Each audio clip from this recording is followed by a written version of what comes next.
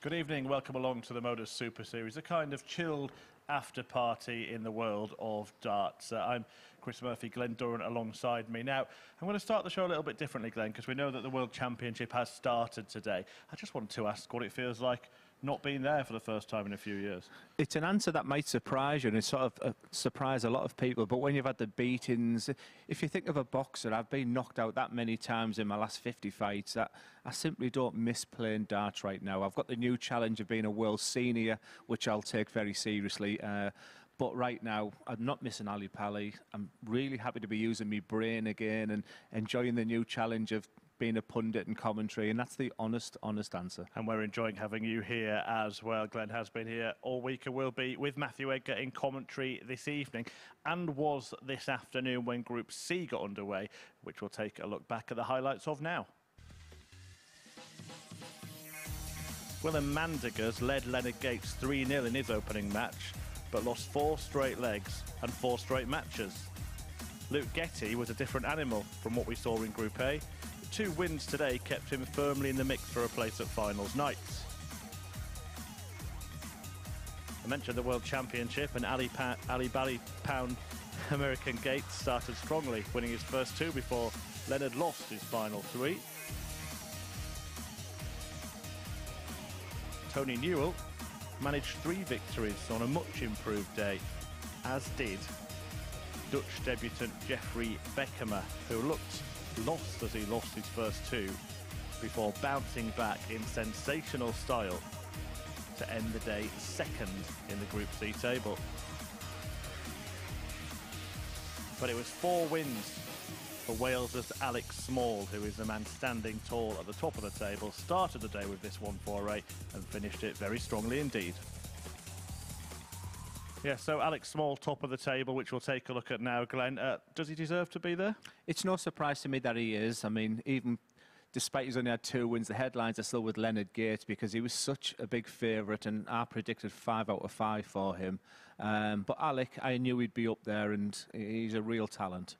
I know a man that you've been disappointed in, and I'm sure will be disappointed in himself, is Willem Mandigers. Just got that 1 win. Does it give him any hope going into tomorrow? It gives him something to aim for tomorrow, but there's just no expectations from me. And as much as I've tried to champion him, he is a good player. He just hasn't delivered this week. Yeah, pretty much open for the rest of the field, though. We'll just take a little reminder of the groups this week, just to jog your memory, if you were watching earlier in the week, that Adam Warner won Group A very impressively. You've just seen the state of play in Group C, so it's Group B that we'll focus on this evening.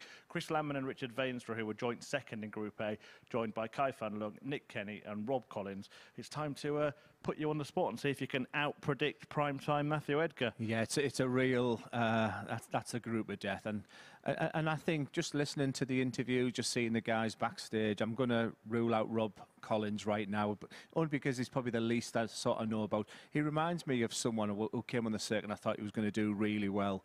I'm going to champion Nick Kenny, one of the Dutchies to get through, and Kai to get through as well. And if you want me to nominate the Dutch, I'll go with Veenstra. Yeah, there we go then. So Richard Veenstra is going to play in the first match, one of the Dutch players. Now, Veenstra was in action in Group A. He's played some decent stuff as well in the course of the week. He's going to take on Rob Collins. Veenstra has produced some very good finishes, hasn't he, and had some good moments. Veenstra's a real class act on and off the hockey, and this 170, you're saying he had 164, 160. He's a pretty amazing player, and I hope he does really well. He's not a stone's throw about getting it really right, the game of darts. And as we said, Rob Collins is his opponent for the opening match in the evening. Glenn has ruled him out. Matthew Edgar did earlier on, but let's see how he's feeling ahead of his latest glory bid here at the Super Series. Rob, welcome back to the MODUS Super Series. How's your preparation been? How are you feeling about tonight? Yeah, preparation's been not too bad. I haven't put as much practice on the board due to work commitments, but I feel all right. I'm throwing well, so we shall see tonight. I know you're a busy man away from the darts, but have you had a chance to look at the group and size up the competition? No, I didn't have a clue who was here, mate, until my group on the WhatsApp let me know.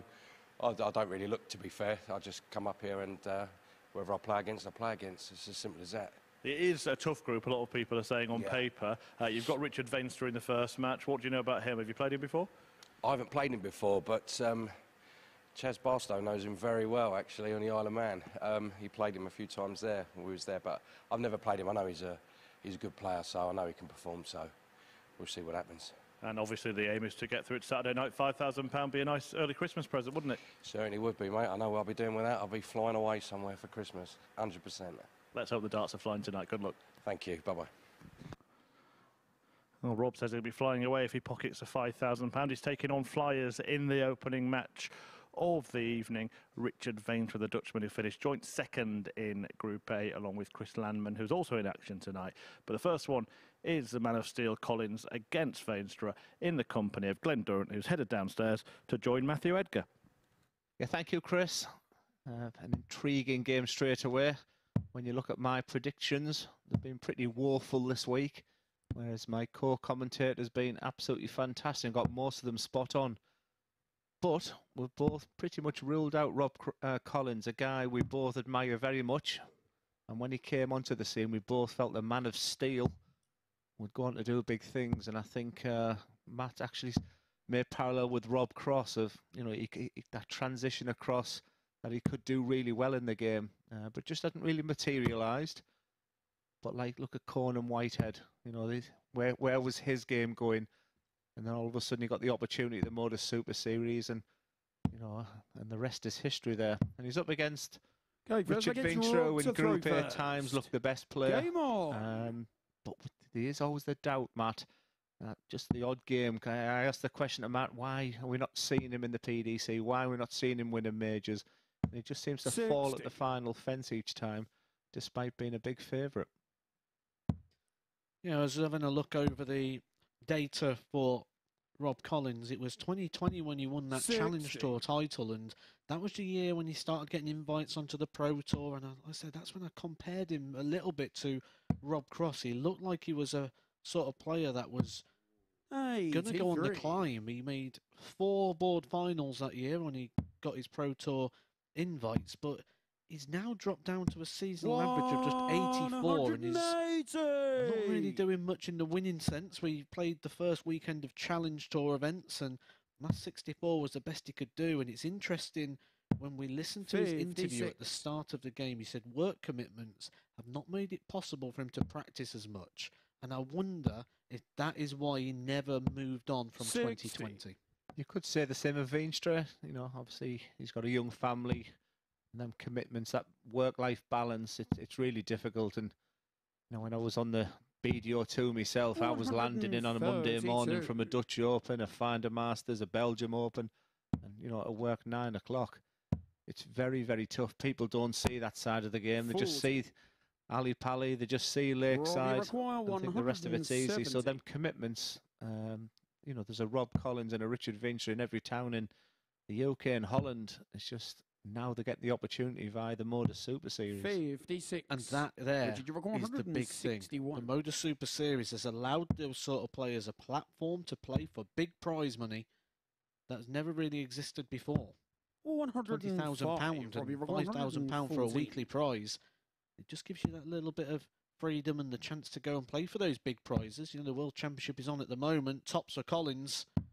That is a great start to the day for a man who says he hasn't practiced that much. 114 finished to hold his throw, and maybe we wrote him off a bit too soon. But the World Championship, as I was saying, on at the moment. £25,000 is the prize for making the 3rd round phase, which means you've got to go through the whole year of tour events, get into the top 32, beat an international qualifier, then beat one of the top players in the world to get that prize that is available here after just 13 weeks. Like you said, did we write him off too soon? Because trying to pick 3 from 5 from this group wasn't easy. You know, all 5 could win this, and I think we both fancy Nick Kenny as well, so it's not ideal that we both, as one of us is going to be badly right or badly wrong this time. Well, we'll mark your card in terms of your prices for the evening. In terms of this group, Richard Veenstra is your favourite, 15-8. Chris Landman slightly behind at the 9-4. Nick Kenny, the player that both me and Glenn Durrant think is grossly overpriced, is 9-2. I think there's a lot of value there in Nick Kenny. Just remember to gamble responsibly. 18 plus begambleaware.org. 59. Yeah, and I think Nick was a little bit insulted at that 9-2 price when we were chatting to him earlier. But like I said, I wouldn't like to be a betting man in this match. It's really tough. Anyone can win this group. They're all very, very talented. I called it upstairs the group of death. Well, would you like to be a betting man this week? Adam Warner opened the week 40-1, biggest outsider, is now 9-2 joint favourite with the man who is 1-0 down in this match, Richard Veenstra. We've seen some big finishes from Veenstra this week. And that leaves 88, so that perfect first marker. 100 just sits that alongside that, and we Richard, 109. certainly doubted Rob. I don't think he feels 100% in himself. That leaves 49. It looks a little bit rough in the back there, but it's tops for Veenstra. 89. There's that 1 millimetre difference. 28. It's absolutely silent in there without the crowd. Game's on the second leg. Rob Collins. A surprising start for you. He says he hasn't been practicing. Third leg, it's Rob to throw first. I've got the feeling he didn't feel too much hope here this week, but like I said, this is an opportunity to play into form as well. And it's Collins that leads against the favourite. We can often see players come into an event. We see it all the time when they come on stage or they get to an event and they've got that adrenaline and they can normally hit the ground running. But can they sustain it? Because that is the big thing about the MODUS Super Series. It's about sustainability. It's not just got to win one match. It's not just got to win a couple of legs. It's got to be able to sustain this for about a 2.5 hour period. And that's where I think the big question mark's going to come in for somebody who's not fully practiced and fully match fit and ready. Just having a look at the throw. 40. It's a little concern for me about the end process, the end part of his throw, which I'll keep an eye on, whereas the silky smooth Richard Veenstra can look absolutely sensational at times. We use the term feast or famine, but just have a little look at that follow through right at the end. And that grip, he's got a bit of a Eric Bristow about that little finger. It's doing its job, but just looking at Rob Collins, I've to remind myself how really good of a player he was 2019. And like I said, a Pro Tour, a Challenge Tour winner in 2020, reached the last 16. 57. The last 16 of a couple of Pro Tours as well. Didn't have a lot of consistency in Q skill. Did reach a couple of quarterfinals, losing to Dan Lowby and Gary Blade. So 130. The talent's there, which doesn't surprise me whatsoever. Just feels like a bit of a forgotten man to me. But this 130 would be nice. And Bull for a 3-0 lead. 99. Richard, you require 36. Richard really needs to get up and running quickly. I don't think he's going to get too many chances tonight. Game shown the third leg. I think all five, if you miss your doubles tonight, you'll be punished heavily. But Veenstra's back in this. And more important, that was a breaker throw as well. Fourth leg, it's Richard to throw first. Game now back on throw. Yeah, we saw a lot of 4-0 scorelines, didn't we, with Veenstra? 4-0s, 4-1s. It was, like you say, all or nothing, and it's obviously not deterred the bookies too much. They're still making favourite for this. I mean, he was the Glen Durrant pick to win Group A, wasn't he? I'm a big fan. I really have. I've been a big fan for him for a long time. Like I say, if he was a horse, he just seems to fall at that last fence so many times, and he's missed glory when he's a very, very talented player. But it's time to put up or shut up now. I'm sure he's going to Q school as well. I might have that chat with him if he does get the opportunity to get through to Saturday night. Like I said, he's one of them players. If he gets it right on the day, he could have a great run at Q school and get through very easily. If you remember, not too long ago, we mentioned about Rob Collins, and we said, I certainly said, that how will he be when that adrenaline just wears off after a couple of legs? And The average has already gone down by 7. 100. And it's just a sign of somebody who's not been playing as much. And like you said, the work commitments at the moment for him just meant that he's not been able to get that practice in. And it's this area when you're shooting around the board that it's really going to highlight. Yeah, it's his facial mannerisms. And he seems to be beating himself up along the way already. 60. That's unlucky. You might see the bullseye come into play with the last dart here. If you just watch with every dart he throws, you just have to remember he's Richard, you require still 2-1 up. He's still got the darts. Double 10 for 2-2. Game shown the 4th leg. Double 10 it is. Richard Veenstra showed some real tenacity in pulling back from there. For me, it's Rob to and throw this is just doing it with the naked eye and on very, very limited, with 4 legs in. The arm was just moving slower in that last leg for Rob Collins. 140. With that, you can tell in the fact that you don't get the arm extension. There's a lot of focus on follow-through in darts, but the follow-through is a byproduct of a well-thrown dart. It's not a factor to deliver. And like you said, it was pulling up a bit short. And one of the signs of that is just that arm slowing down, a sign of tension or a sign of trying to be too deliberate. I do like a pullback which de-accelerates to bring the acceleration from the forward press. And when you do get that right, I think the follow-through will look after it itself. But yeah, you're right. If you stand and throw a dart and just concentrate on the follow-through, just feel the pain in your elbow, because I think I've tried every scenario 95. when I've been thrown so badly myself.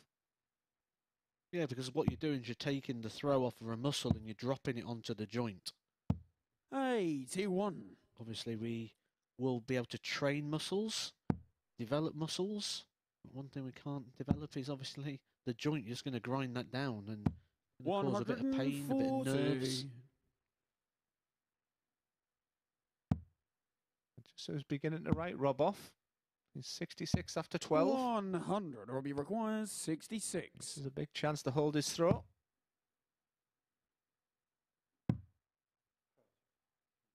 Said it's when you're moving around the board, it's going to highlight, and that leaves him a non-finish. So Richard Veenstra has been pinging these sorts of shots all week. He likes a ton-plus out. He'd love this one. Treble needed for tops. And Rob Collins got a chance. Goes 3-2 up. That wasn't the ideal opening dart there for Richard. 20. And as much as he's shaking his head and everything, he's 3-2 up with Rob Collins. Rob Collins. I was on the balcony 10 minutes ago, not giving him much hope. When I first saw he was last in the venue today, he doesn't look the best. He feels 100%. But he's 3-2 up against the favourite of the group. 60. And we had a bit of a sizable upset over at the Alexandra Palace already, haven't we, for the PDC World Championship that kicked off today. Mickey Mansell winning the opening game of that, 3-1. And then Keen Barry, a 1-20 shot, went down to the South African qualifier Grant Sampson, who, for me, gave one of the best interviews I've seen at the Alexandra Palace. He was delighted with himself. A really, really good interview, really shown what the World Championship means in those early rounds. Well, I'll have to watch that. Yes, I was on Edgar TV earlier at 6 o'clock. Guarantee everybody that Keen Barry will be winning 3-0. 100. That's why I feel sorry for Nick Kenny tonight. I've said that he's going to do very well. 9-2 look very generous. 60. And the way my predictions have been going, it does look like this one's going to go all the way, Matt. Yep, definitely. Rob Collins a long, long way back. Richard Veenstra just needs one treble to leave a double. 190. Probably you require 101. with a couple of darts that goes at this, because Collins has left a no finish with the 165. Tops of Veenstra bends the wire. Just half the size of it. And remember in the olden days, you used to have the staples on the board and the wires used to not be bedded in. It used to sort of be on top of the wire. 120. You could literally half the size of the double. 40. That would have definitely happened with that one. Well, it'll feel half the size now. That's a beautiful dart from Richard. But how important is having the darts tonight in these best-of-7 games? Because 7th and final leg. there's It's not an Rob awful lot first. to Game separate on. these 5. These are 5 quality players. When I seen this group, I was licking my lips ready to watch this. I don't know if Matt 44. spotted something, but he just seemed to be, that adrenaline's not in his body now. And Richard should really pounce on this, and that's a lovely second dart. 95. It's unlucky for more. Yeah, when you talk about Richard and the opportunity to move on to the PDC Pro Tour, when something like this is happening, when your opponent kicks off 44-30, this is where you've got to be a shark. This is where you've got to go and hit another treble at least, ideally 2.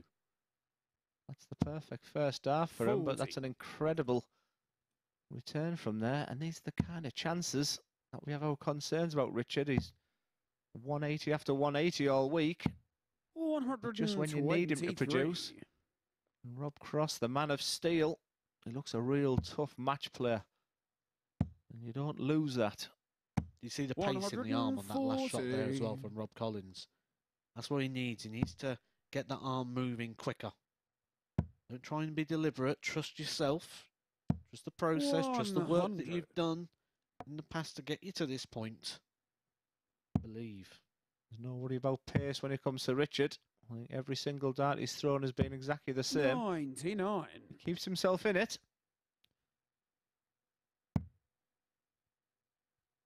It's crossy. That's the kind of...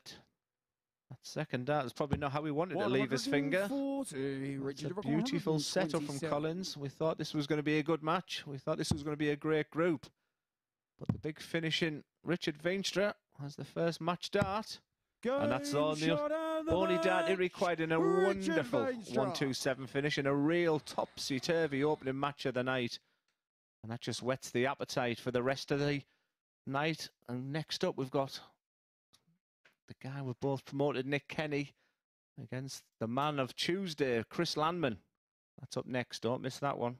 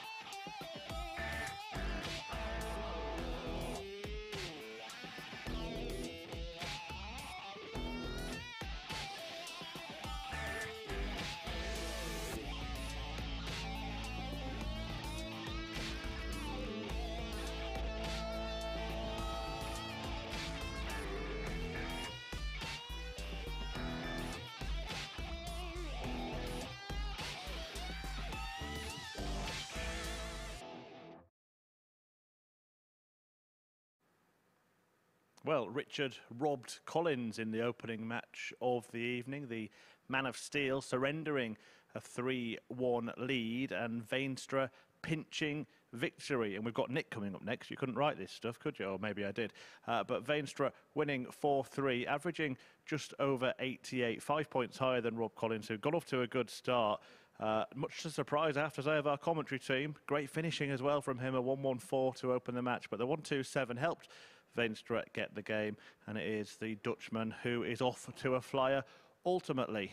And his Dutch compatriot is coming up next, Chris Landman, taking on Nick Kenny. Landman has been in action for the previous 3 days a week, actually finished joint second with Veenstra in Group A, producing some decent stuff along the way. He led the way after Monday's action, but ultimately lost out in the end to Adam Warner, who we'll see here on Saturday night. A second chance then for him to get through. 3 from 5, remember, make it through in this group. And the Welsh ace, Nick Kenny, is quite happy with his form coming into this evening's action and is hoping to be one of that trio. Let's hear from him now.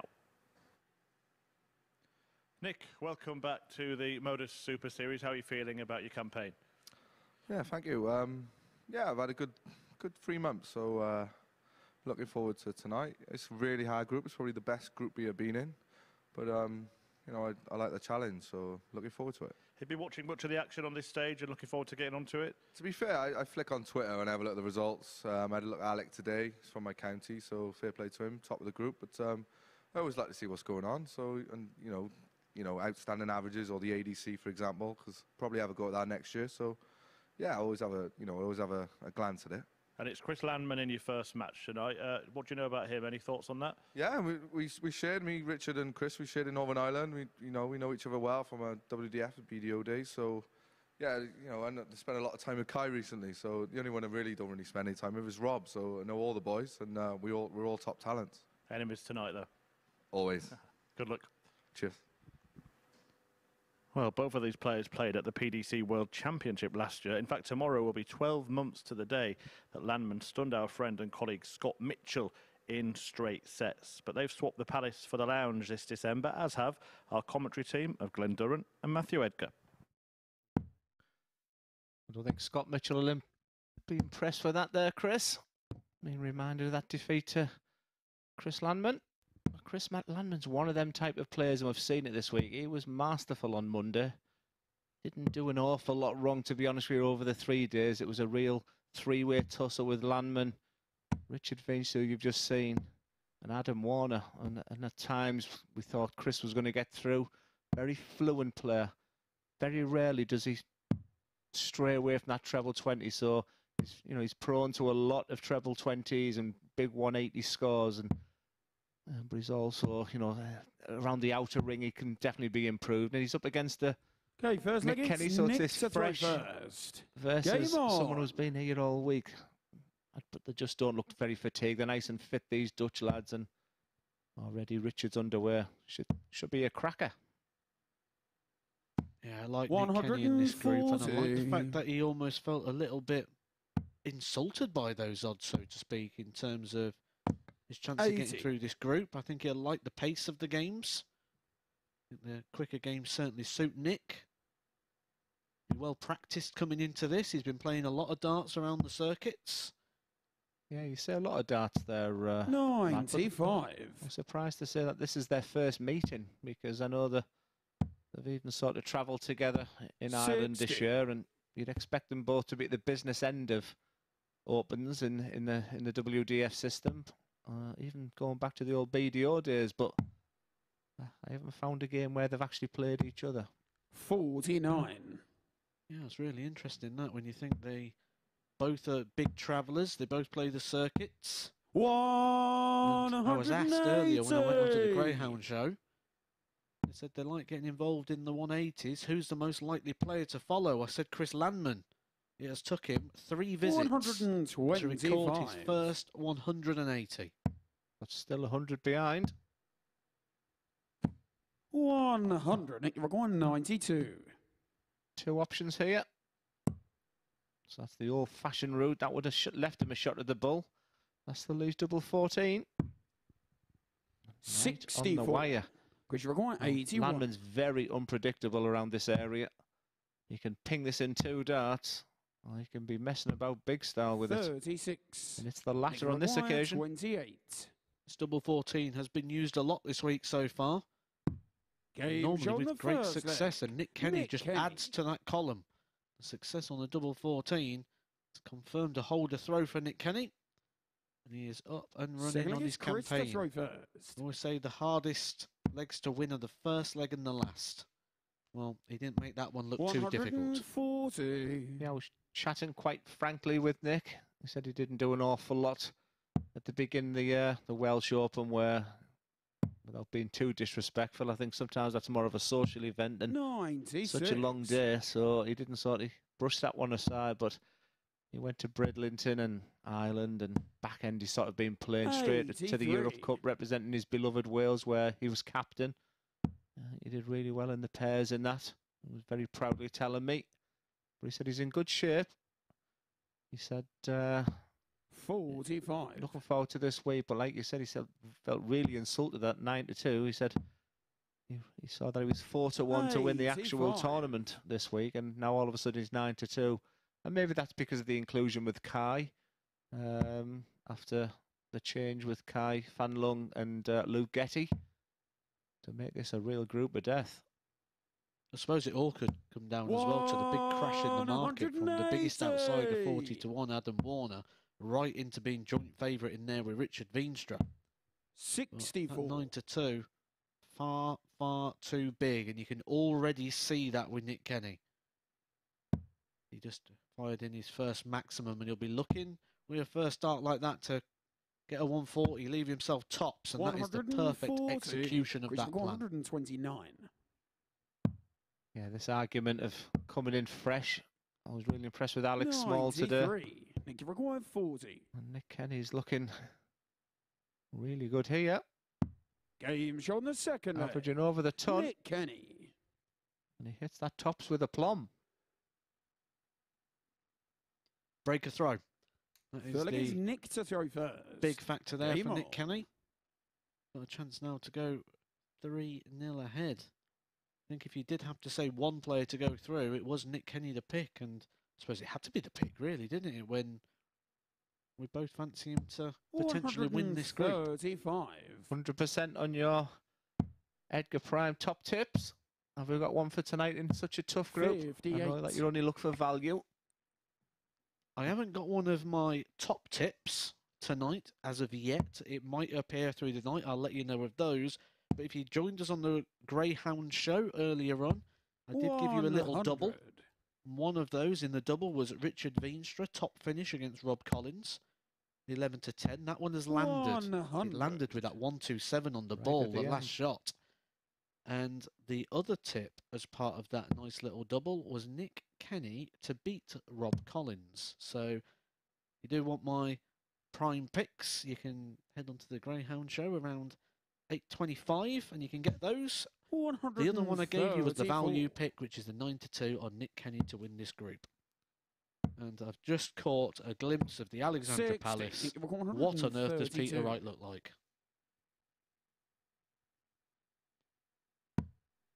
That's really sensible, because 1-3-2, you do think of the champagne finish of the bullseye to start. 92. He's playing the absolute percentages here.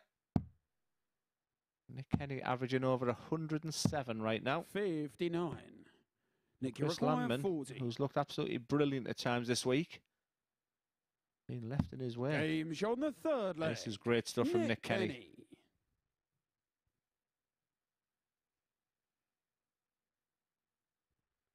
Fourth leg, it's Chris to throw first. Game on. He said he was feeling good about his game. That 107.36 average right now solidifies that against the player who's looked like someone who wants to get there on Saturday night. I tried to pick 3 from 5, and I went for Nick Kenny, I went for Richard Veenstra, 99. and I went for Kai Fan Leung. So I fully expected Rob Collins to win his first game 59. And Chris Landman to win this one, because, like I said, I've been absolutely rubbish. He's back in that treble bet again. This is impressive stuff. 180. Wow. This is more than impressive from Nick Kenny. This is class. This is class at the very, very top level. 111.38. He is here. He is meaning business. And he is looking like he could get this group off with a 4-0 success. He's just 122 points away. 50. Nick 122. Yeah, this is impressive. Sometimes you talk the talk, but can you walk the walk? And he's doing things very sensibly here. 44. He had the opportunity there to go on the 18s for the 1-2-2, but once again he played the percentage. That didn't work this time. But you could see his thought process. 138. And we've talked about these 3-dart combinations. He does have the opportunity if he hits the treble 18. But that's what he'll be thinking. Fat 20 for double top.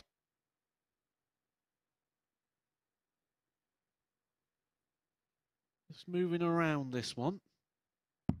And as quickly as that, Nick Kenny says, thank you, MODUS Super Series. I'm here. 92 for this group? I don't think so. I'm the man to beat. A fabulous 105.47 average there from Nick Kenny. A wonderful start to his campaign. We see Fan Leung up next for the first time against Rob Collins.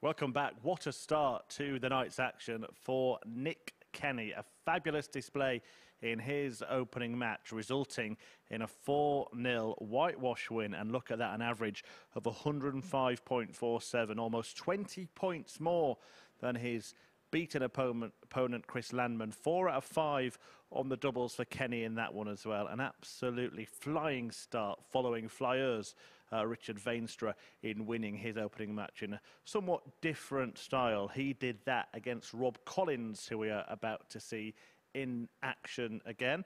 And Collins, well, he made a decent start to the game, took out a nice 114 checkout, as you can see here, and he went on to lead this match 3-1.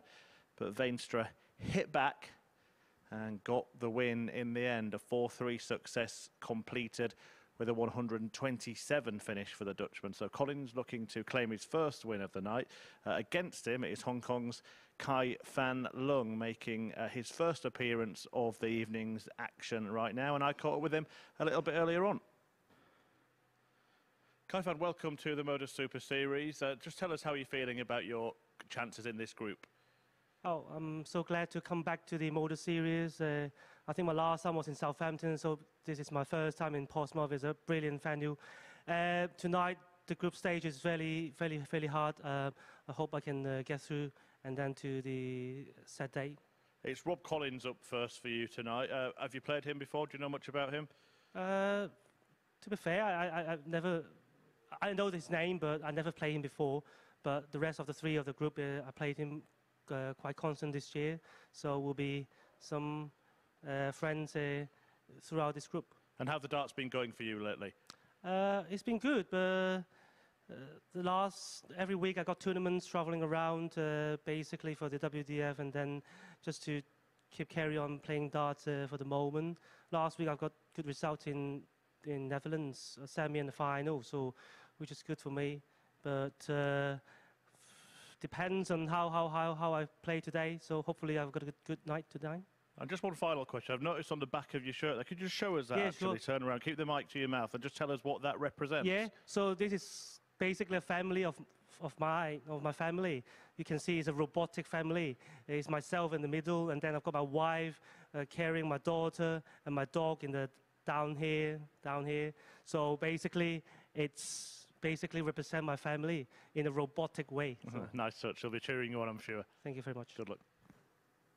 There we go. Then the big questions get answered here at the Super Series, and Fan Leung, automaton family, and all ready to enter what seems like robot wars against the man of steel. Let's hand you back to Glenn and Matt to talk you through the mechanics of this one.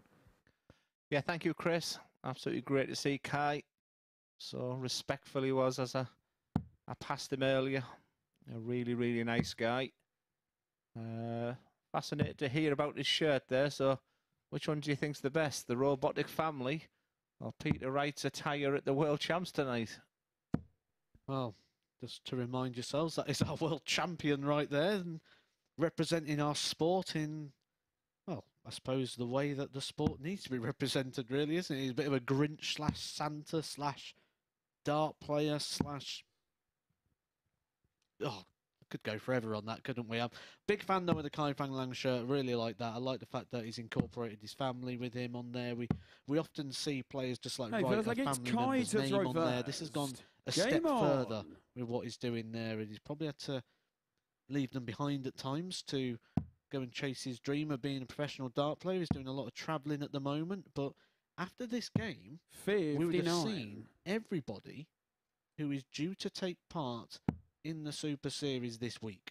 So by the end of today, we would have seen the winner of the Super Series. 66. Yeah, it's when you sit here game one on Monday, it does feel like a long week ahead type thing. But just to, the geek inside me who just absolutely loves this game of darts, just get to know people. I've probably played these guys, 50 times between them, but do I really know any of them?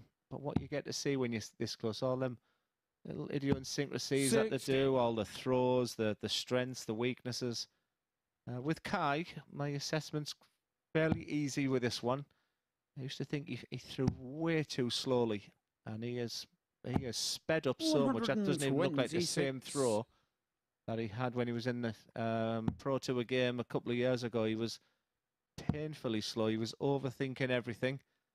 He had a good relationship with 59. Stephen Bunting, his practice partner was then. But me and Matt have been looking at his results. The Swedish Open 2022 champion. Not an easy one to win that one. Only good players win that. 45. And yeah, just back from the World Masters where he reached the semis. Same weekend as the World Open as well. Yeah, he played well in that World 100. Masters, got through Quality his record group quite 131. convincingly. And then 3 averages in the mid-90s, one of them against Jelle Klaassen, who is the current WDF #1, and he's bringing that form here. Another tops, that sat lovely in the board. Oh, I expected that one to go. That one was lovely in the board, and the way he's playing. He was meant to be here for the full week, but had a few flight issues, so swap position with Luke Getty. Required 20. He actually might find that's a benefit. He might be coming here a bit fresher, a bit more ready. He's certainly going to be a bit more hungry to get through to the finals. Try and make up some of that loss of earnings from missing out 3 days of play. No score. That is Robbie 3 darts Maguire, missed out of the double there for 116. Kaifang, and Rob Collins picked the pocket of Richard Veenstra in the opening leg. Last match he took out 114 in this position. Won't retaliate with a 116. 42. Kai required 20. I remember watching Kai in the World Cup when he was representing Hong Kong. And his dream was to play on the... Just as watch that. They'd be disappointed the way he's swaying these darts all over the doubles. But 74. all he ever wanted to do was play on the circuit, and he can proudly say it. Just double 10 here first for Collins. The double 5. 64. Kai required 4. We did say this group was stacked. We did say it was full of quality. There's been a lot of missed doubles tonight. But what can you say about Nick Kenny? He was absolutely unbelievable. No score. Robbie Kai has beat 10. Nick Kenny. He has the game to get through this competition. First leg. He's going to have to improve on the doubles on the outer ring there. And it's a little shake ahead from Rob. He'd be surprised, but after losing his first game when he had chances to win. Game on.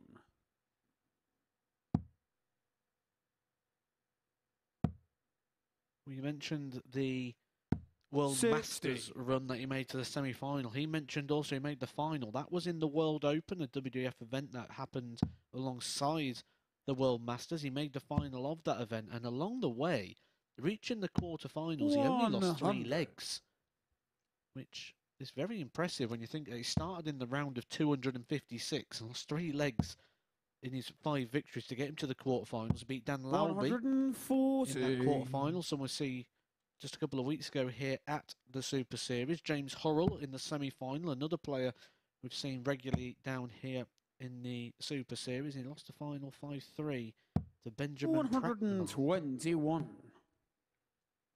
Yeah, a year ago, Kai was playing in the PDC World Championships. 4 times he's played at the UK Open. He's represented Hong Kong in the PDC World Cup. He's played on the Euro Tour stage in Belgium and in the International Open.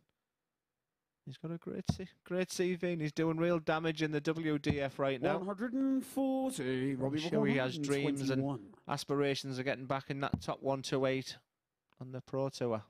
But right now he's appreciating the opportunity here at the MODUS Super Series. 83. Can you require 140?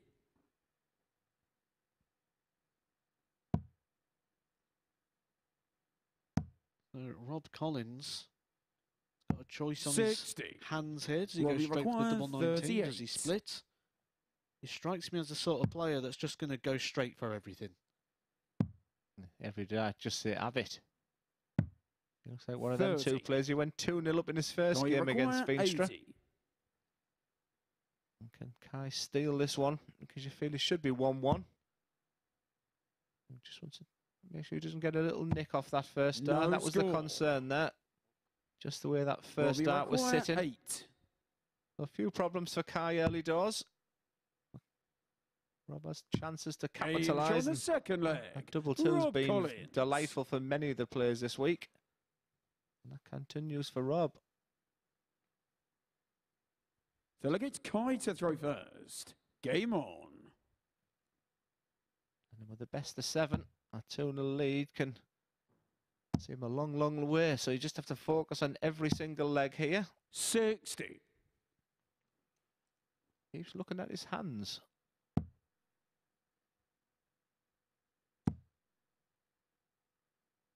If you are interested as well, 60. we've just seen Peter Wright take a 1-0 lead over at the World Championship. The defending world champion kicking off his campaign against Mickey Mansell.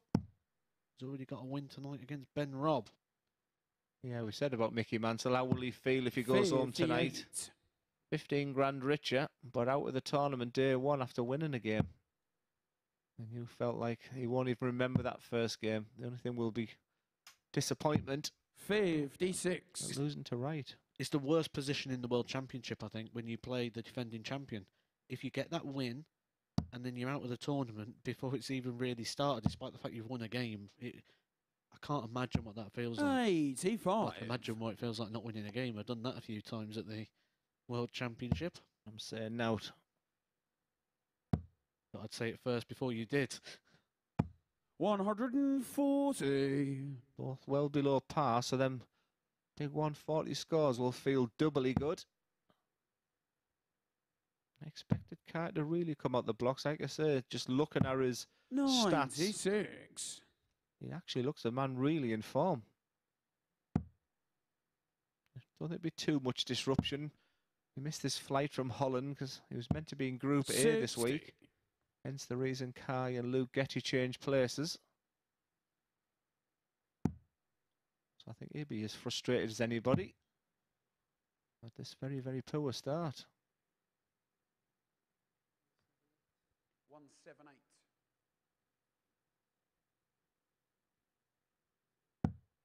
42.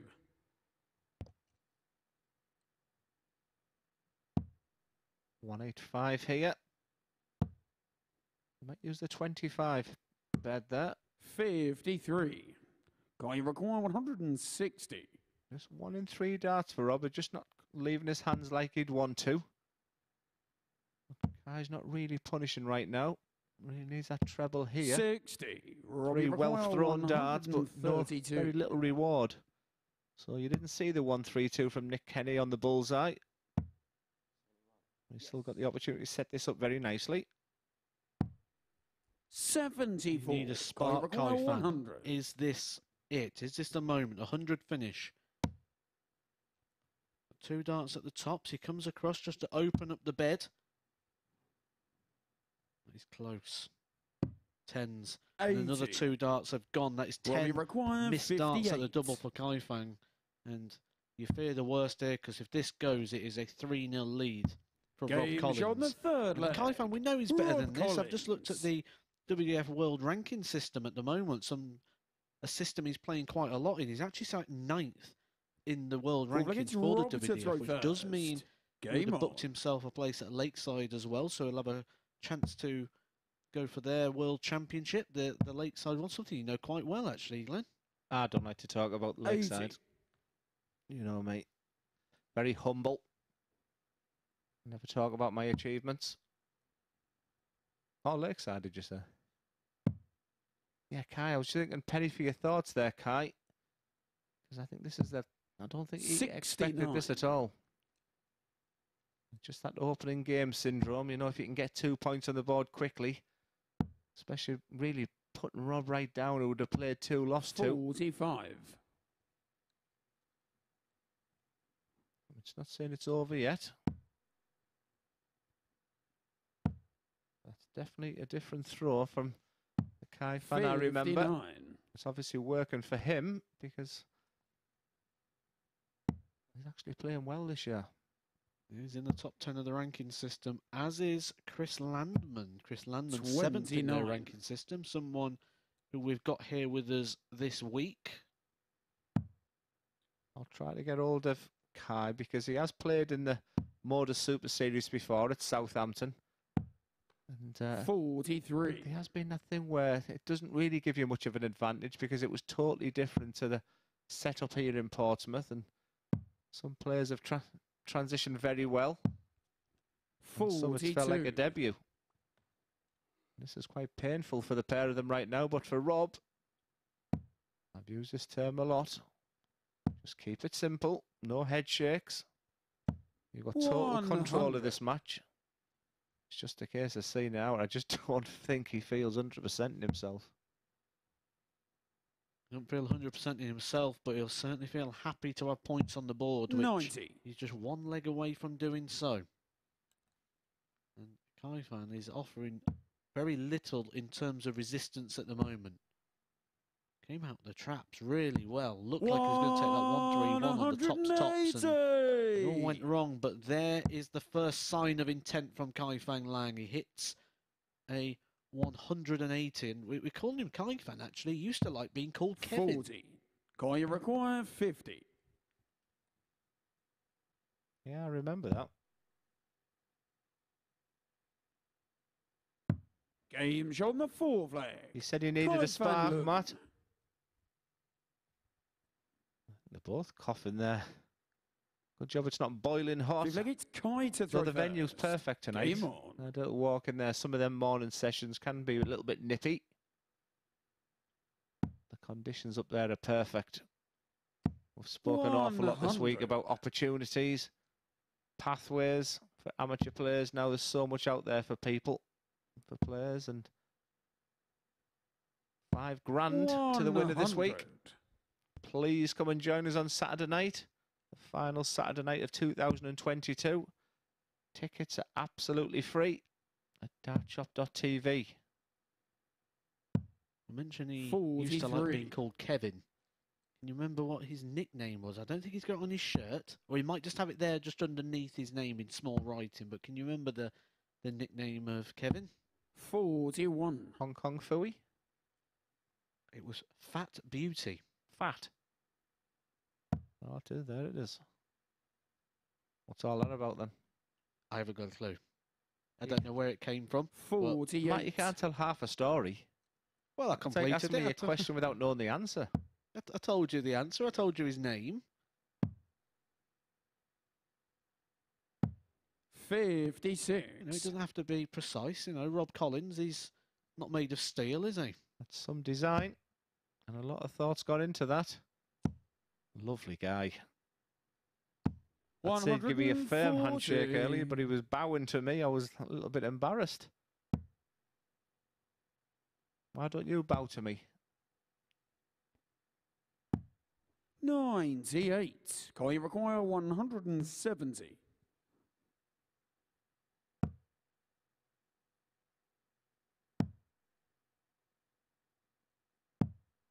$90.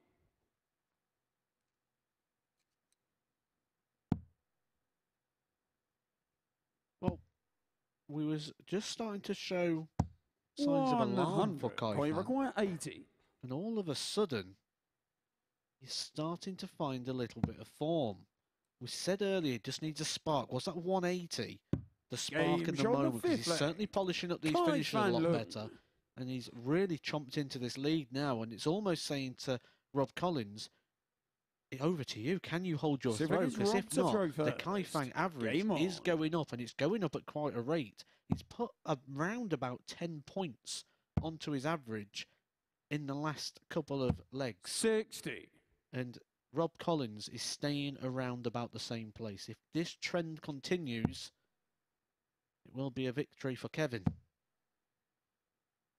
I'm just trying to look at 100. Rob Collins, because I was intrigued to see he was very late coming to the venue today, knowing he was on first and third, and probably not feeling great himself. 26. Some of the reasons, but he has opened a 2-0 lead up in the first one, a 3-1 lead in the first game. He's had a big lead of 3-0 in this game. And right now, you'd have to say that Kai's becoming favourite, despite the fact he's 3-2 behind. Do you know what, actually? I had a little look earlier at the stats, and I don't just like looking at an average. I like looking into the patterns of the averages to see exactly how it breaks down.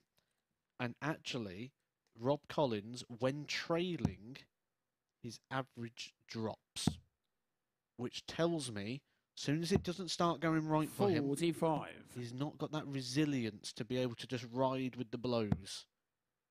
We both felt he could have been a Rob Cross when he sort of came into the game, didn't we? 60. He just burst onto the scene.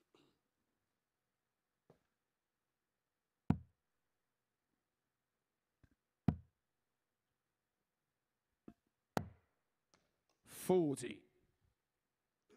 Chance for Collins.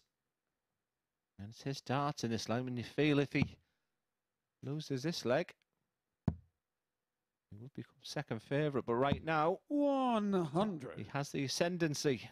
With Kai on 275, you might see the bullseye come into play on the last dart.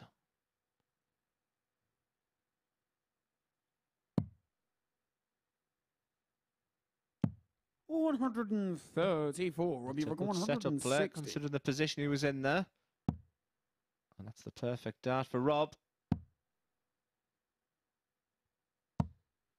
140. You see the grit between the teeth then. He knows this hasn't been pretty, but he knows it's also an opportunity to get his first points on the board, and he doesn't want to find himself getting cut adrift. And Kai Fan can't do anything here, and Rob Collins, you can see at the back, the second he missed, the head went down, and the preparation began from that point. 93. Robbie required 20.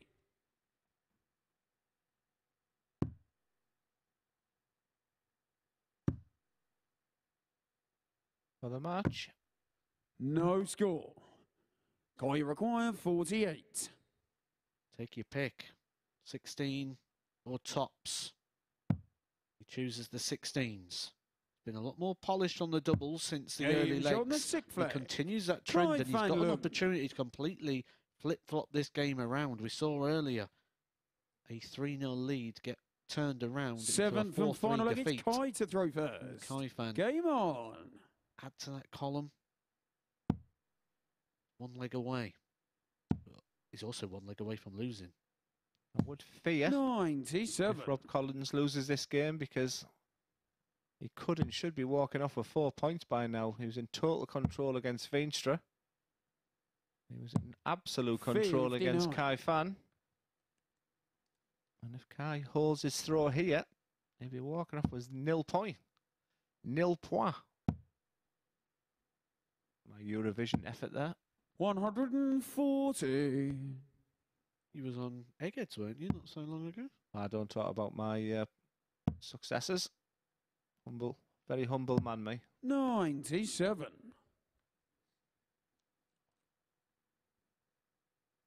Okay, about 80 ahead here, plus these. In a match you never look like winning. And the averages are nothing really to write home about. It's just purely about getting those 2 points on the board. They're nothing to write home about in their entirety and in their conclusion. 99. I think you'd certainly make a couple of sentences in there that Kai Fan started extremely poorly, but has rose the average. He's put 10 points on it since being 3-0 down. I think that's a big telling factor, because that's the sign of somebody who's been playing regularly and just has a little bit of form that they can just trust themselves to get themselves out of a sticky situation. 58. 126 points to go for Kai Fan, and he's completely turned this around. He will get 6 darts at this, so he might not use the bull if he gets the treble. Not that treble. We'll be looking at treble 18 now, Matt. 58. Not great, but it's okay. And a 140 here would make it interesting. 58. Kai requires 68.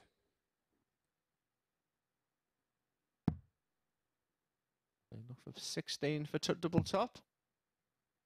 And for the match. Game shot. In a match that Rob Collins was leading 3-0. Fan Leung. It's Kai Fan Leung who takes the spoils with a 4-3 victory.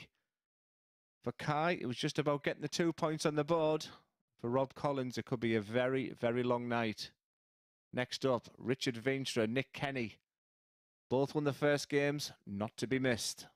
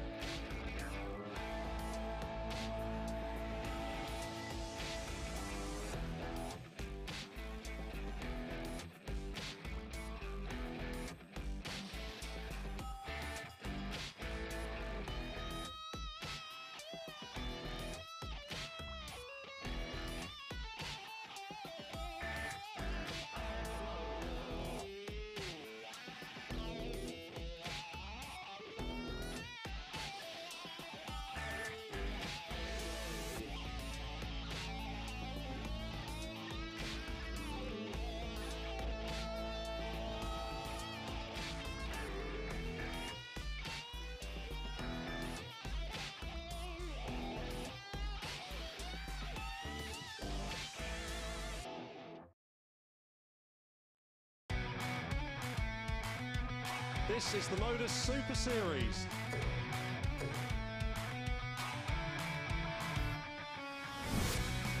$180.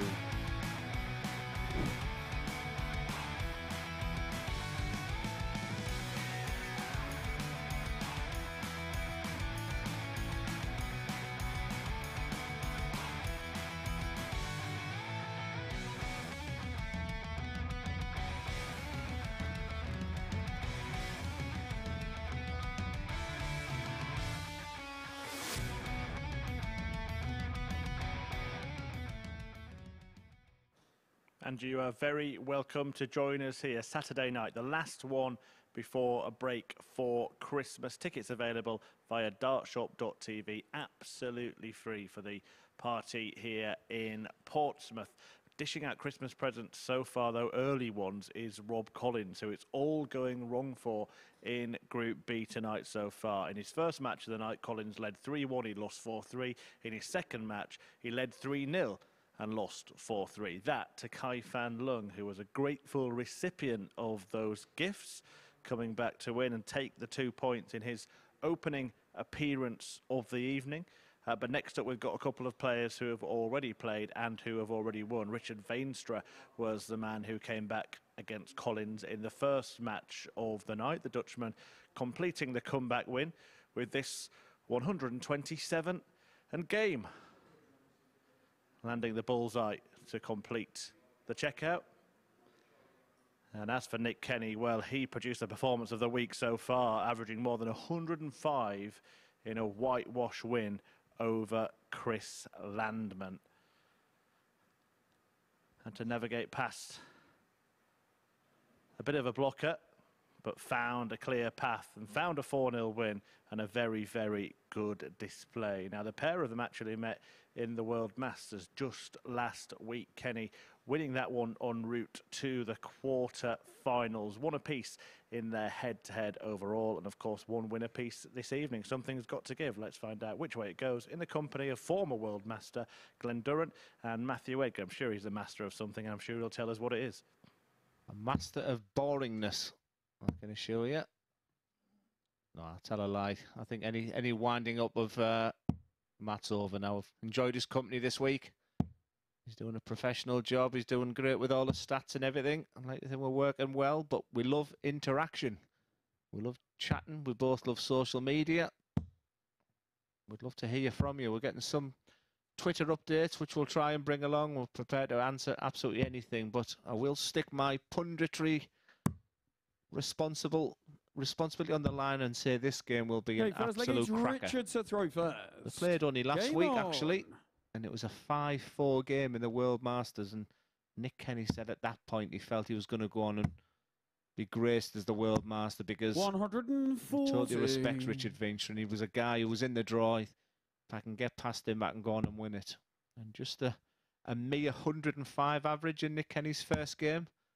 So this has all the ingredients to be an absolute drama. Before the off, as always, we had a little look at the odds, and you was very surprised by the price. Are you willing to give Nick Kenny the first dozen's top tips? No, because I like Nick. Why would I predict him to win?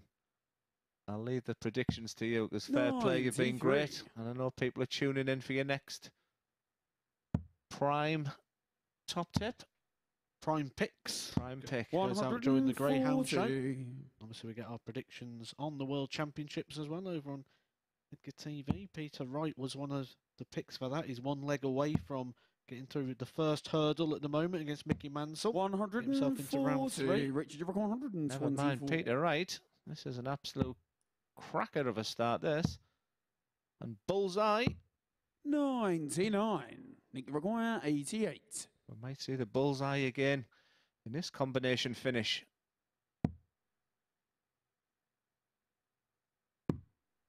Oh, but not a flicker of emotion. 72. A younger Nick Kenny would have shook his head at that point and highlighted his disappointment. That's a sign of maturity for me. Is he going to be rewarded? He isn't. Because sometimes just when you think you've got Richard Veenstra, you can pull that dart out when you least expect it. Second leg is Nick to throw first. Richard was a slight favourite, probably because he had the darts in this match. There's absolutely nothing to separate them in the head-to-head. They're 1-1. 2019, Richard Veenstra beat Nick Kenny in the Video World Trophy. I really enjoyed that one. I beat Darius Labanauskas in that one, in the final. Moving on.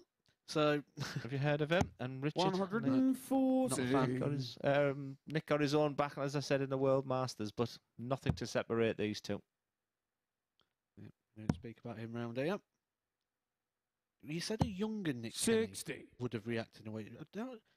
If my memory serves me right, didn't you play Nick Kenny at Lakeside one of the years when you was big favourite in like the first round or something? Yeah, 100. I checked out on 161 or 164, 167 in the very first leg, but inside that was one of the toughest games. You know, when you talk, what's the word you've used this week?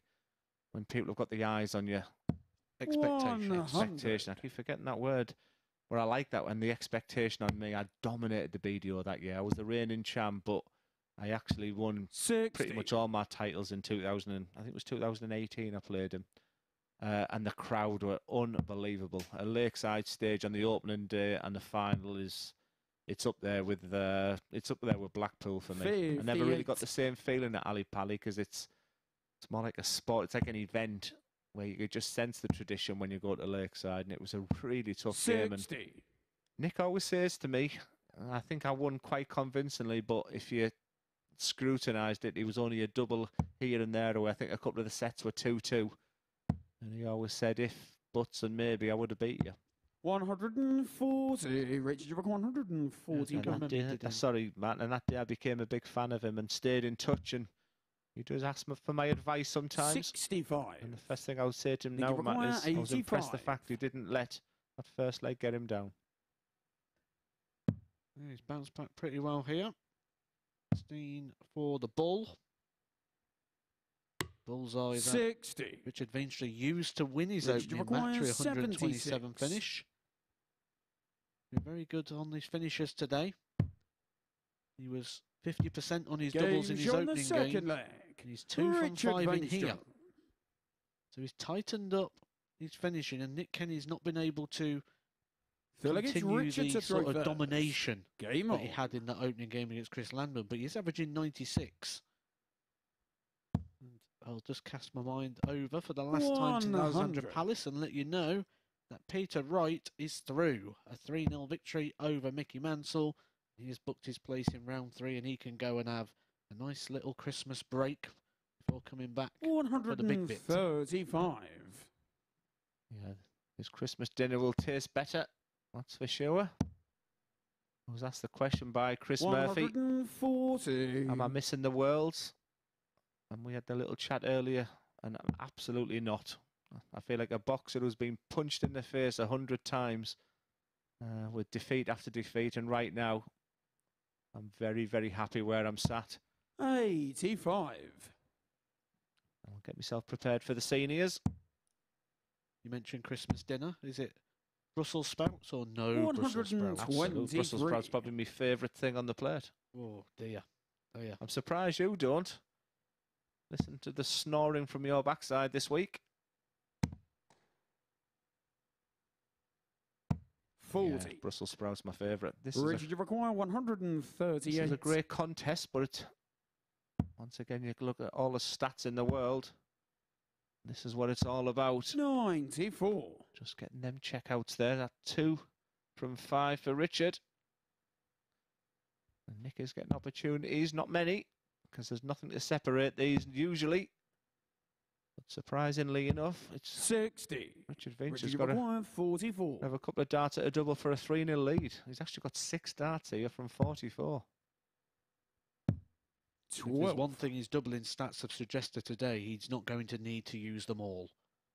We expect to see Richard Veenstra take a 3-0 lead here, which would be very ironic of the Richard Veenstra week.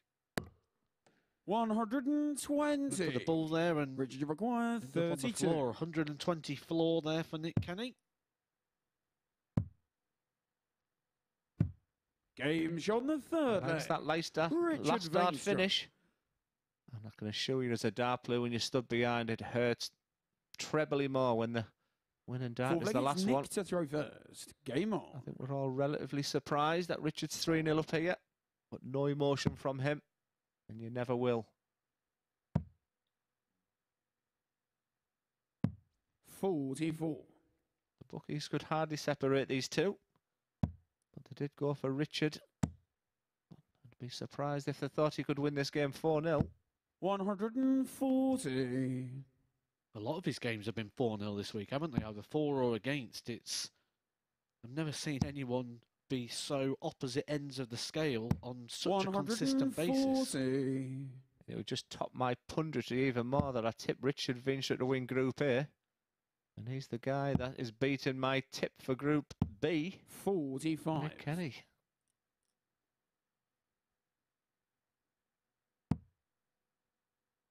We've got Edgar's top tips and Duzz's not top tips. 85. Duzzers, please don't listen to these tips.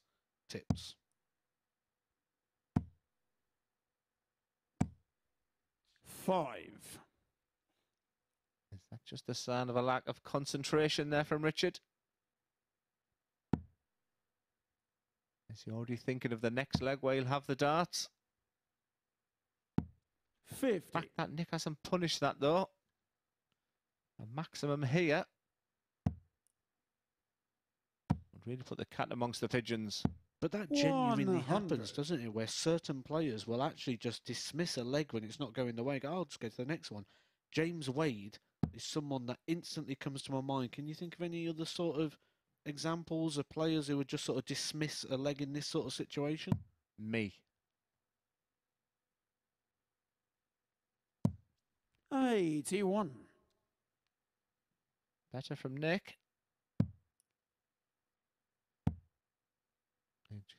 It's a dart he likes, that one, 40. Richard.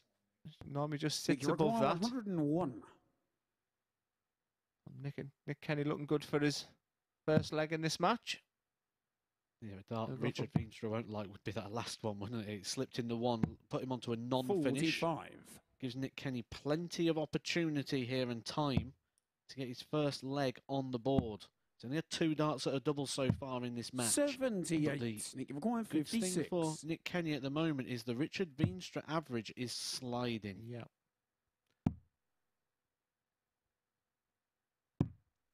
36. Incredibly, Richard, you require 93. he could have a dart to win this match. That leaves 18. So double 7. 14.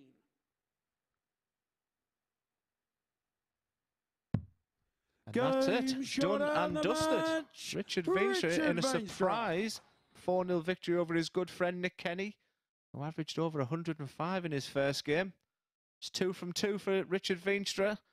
He'd be happy with that. Next up, it's his good friend Chris Landman against Fan Leung. Up next.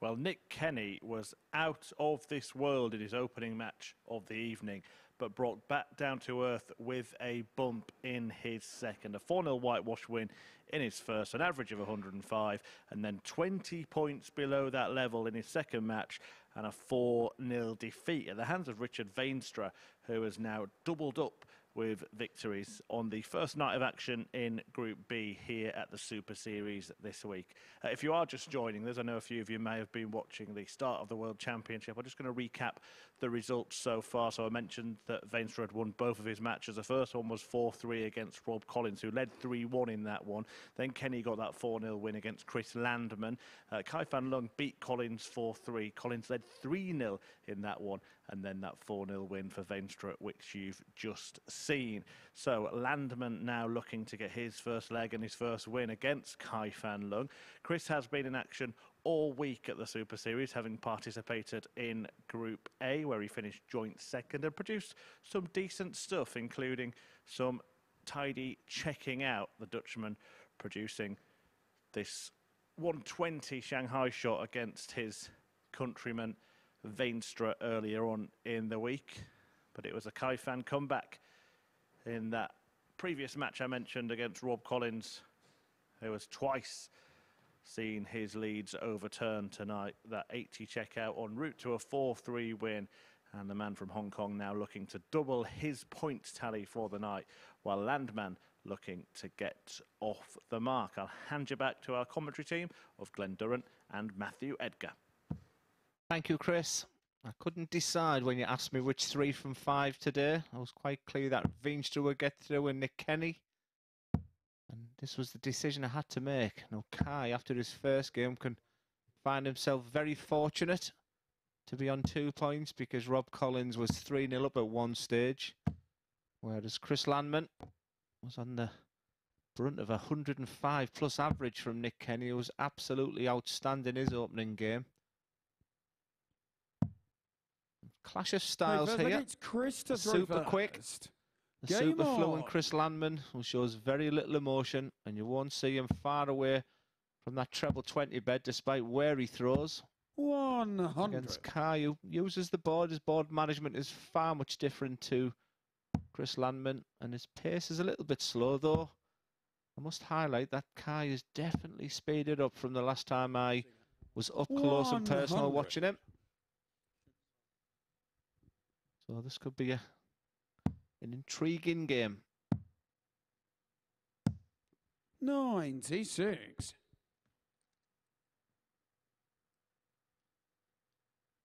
Yeah, intriguing it will be. 2 players who are in the WDF top 10. The number 9 versus the number 7. 57. Both players have qualified for Lakeside. The WDF World Championship will be taking place 134. Probably around about the April time. And I would expect both these players to go to Q School. I wonder if it'll be the same as last year when those players get the opportunity to go to Lakeside, or if it'll be back to the old rules where if one of them get a card, they will not get that opportunity. Yeah, I remember Kai representing Hong Kong in the WDF system, and he had dreams. And just looking at his performances over the past few years, you know, he's played at the highest stage. He's played on the Pro Tour, UK Open, 100. Euro Tours. You know, he's done everything he wanted to do. It's a big commitment to come over. It's double 10. 30. And Chris Landman, without repeating myself, can score for fun, but can have difficulties on the outer ring. And that trend sort of continues. And Kai will be putting pressure on this 10. So any thoughts of him splitting it? Pressure required 10. I think it'll be a case of going straight for it, but purely because of his love of tops. Game double 2 once again is kind. And if you've been with us since Monday, that's probably the most common double that's been hit this week. Second leg, it's Kai to throw first. Game on.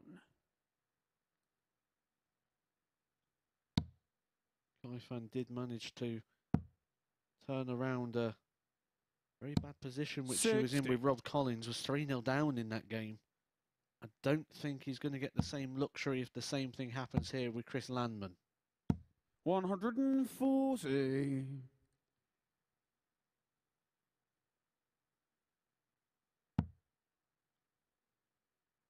Just dropping low a little bit at the moment with these early darts. 82. He does throw quite a long dart, doesn't he? It's like a bit of a javelin, that one, almost like Danny Noppert, doesn't he? He seems to throw quite a long dart with this kite flight on. 100. Kaifang very, very similar in his setup. We'll have a look at that dart here.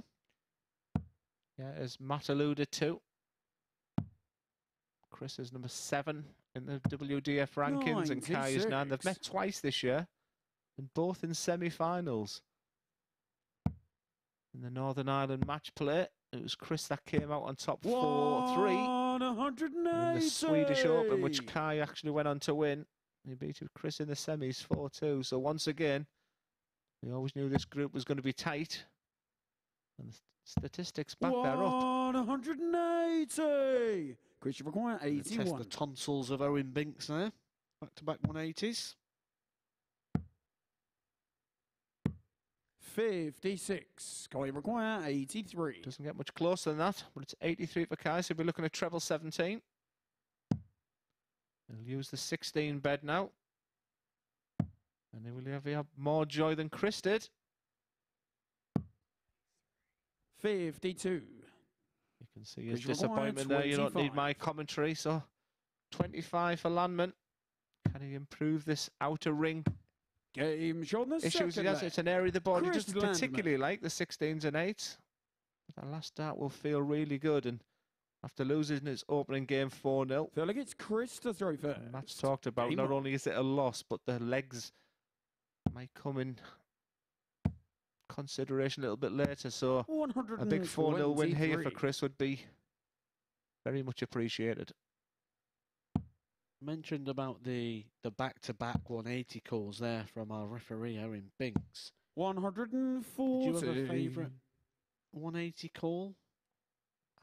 Yeah, when I was in the BDO, when I went to the Grand Slam at the Civic Hall, 26. and Russ Bray was on, and yeah, I actually looked over to my family. It was against Gary Anderson. I lost the game 5-4, but I didn't care. 1, I was playing Gary Anderson, and 2, I had Russ Bray calling it out. 60. Yeah, it was a big moment. Probably just shows you where I was right then. I was looking in awe of the PDC players and the product, as is what I remember. 60. Played in front of a World Masters final against Adam Smith, in front of 50 people. And here I was a couple of years later playing in front of 12,000 people in Dublin. So, yeah, big difference. 83. Suppose you've not been used to playing in front of 50 people if you look at your standard exhibitions. I'm getting a steady 80 now.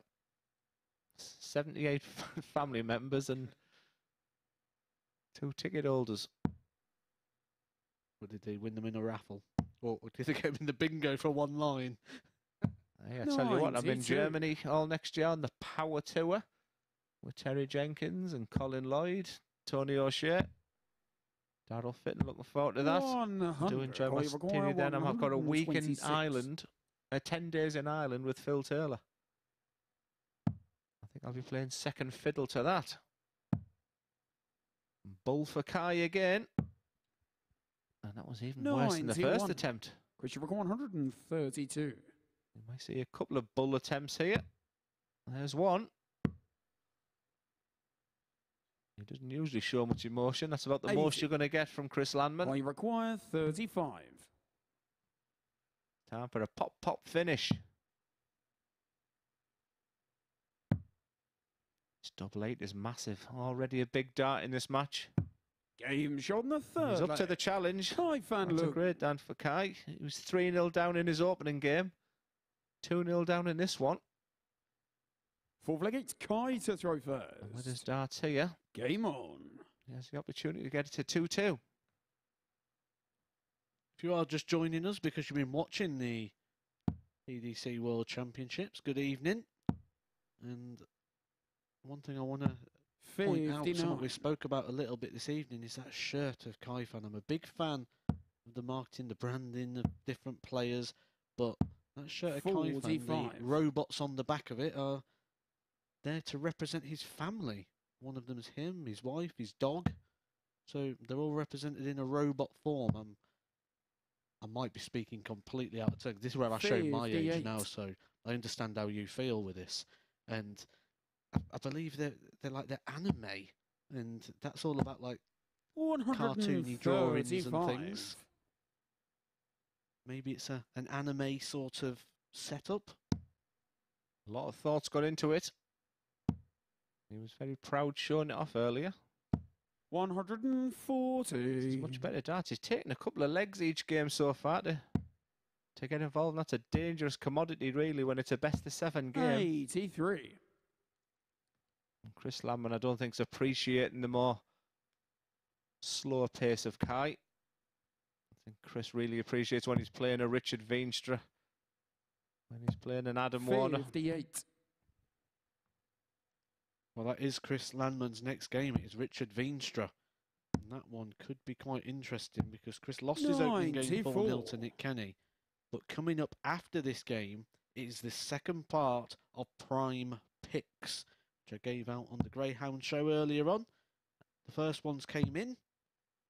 The double lands. It will be Nick Kenny 58. taking the victory over Rob Collins. 144. And fair play to Mr. Edgar. His tips are 100% this week. 128. Unlike mine before he says it. That's advantage Landman now. This 1-8 has suddenly become really difficult. See, look at treble 18. Still got a chance. With treble 20 for the bull. Well, he's been absolutely rubbish going for bull so far. 103. That was better. Chris requires 16. Big chance for Landman. Doesn't like this side of the board usually. No score. As shown in diagram 25. B. If this goes in and he wins this game, Kai, you might feel that the luck is on his side this week because he's actually playing very, very well. So Fan Leung. while he's taking these opportunities when you're not playing so well, all of a sudden he will kick in.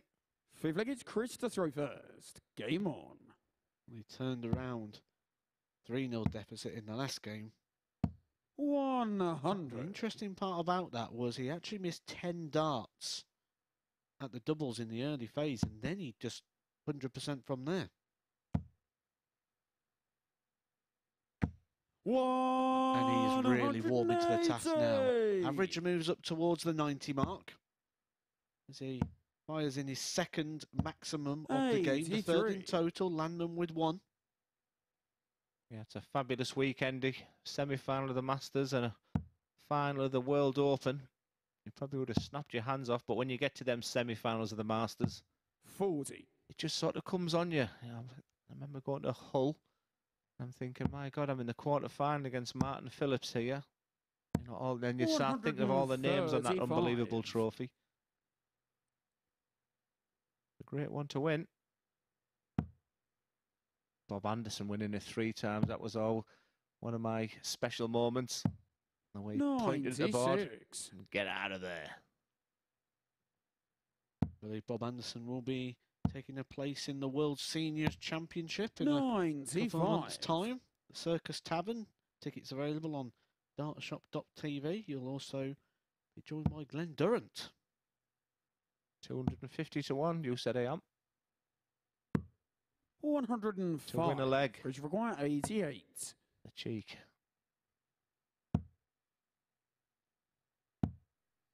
Double 7. 74. Guy require 80. I don't know about you, but Chris doesn't look as focused or as he was at the beginning of the week. He was unbelievable Monday morning. It's double 10 for Kai. And you can, oh, there's the emotion. Game shown the 5th leg. I don't know if you got a clip of Chris there. He knew exactly what was happening once that treble 20 went in. It's so frustrating when you're being the better player in the game and you look at the scoreboard. All of a sudden you're 3 down, and probably what hurts even more is the fact you were 2-0 up. But we're learning here, aren't we? We're learning about Kai Fang. We're learning that he's one of those players that just doesn't give up. As long as there's a little bit of hope, He is still in the game, and I think the one thing you've got to say is you've got to kill him off quite early. 140. And Kai went through a period where the Pro Tours really hurt him. You know, when you're going on that brutal circuit and you're losing week in, week out, it does take you time to get away from the game and go and recoup and decide on a new path what you want to do. And he's been very, very successful in that. You know, to be 9th in the rankings 45. of the WF, he'll be able to grace the Lakeside stage. Depending on what he does at Q School. Interesting to see that players are now considering not going to Q School because of the partnership with the ADC and the MODUS Super Series now. People are seeing real opportunities here, and you just got the feeling there Chris just threw them out of order, a little bit of frustration, thinking, how have I lost this game? Play frustrated then, Chris, if you're going to hit yourself a maximum, but he might not have much more opportunity in this game. Double 18 for a 1-2-1 finish for the match. Chris, you're That would have been a 12-dart leg to wrap things up. Fan Leung upped his average to a 92.5. He's starting to find his best. Require 18. All he needs to do now, find one more dart. Double 9. The target. That's sat quite nicely, just shuffles slightly over to the side. Moves even further over. No I expected that to go. Chris, you require 36. Game show on the 6th flag. Chris Landman. Big moment, not just in this match, but potentially in this group. For us, these were the two players that are going to be battling out for one of those qualifying places. We expect Veenstra to go through. We expect Collins to, Nick Kenny, sorry, to go through. But that is a third 180 for Chris Landman. It is 6 180s in this match, 3 apiece. And I'm going to ask you just to think about Kai there. So what happened? He misses darts for the match. He then looks at the floor, doesn't look at once at Chris, who quickly throws his darts, and you hear the tone of Owen shouting 180. It's an awful feeling, because Chris is up and running here, 181 after 6 darts. Yeah, he's motoring to the finishing line. 85. And he had a 180 at the back end of the last leg as well to give him that opportunity. Just when you think, well, when you say, well, he's getting frustrated, does he speed up a bit? Does he think attack? 86. Whatever he's thinking, it's right. Yeah, it's Landman's to lose now. I think Kai might be thinking, I got away with murder in the first game. 95. So maybe 2 points after 2 games is the rightful figure.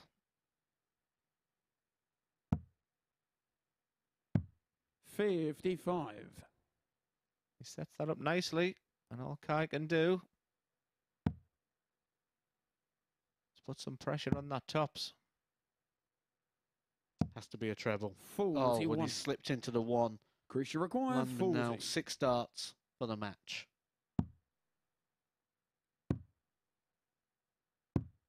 20.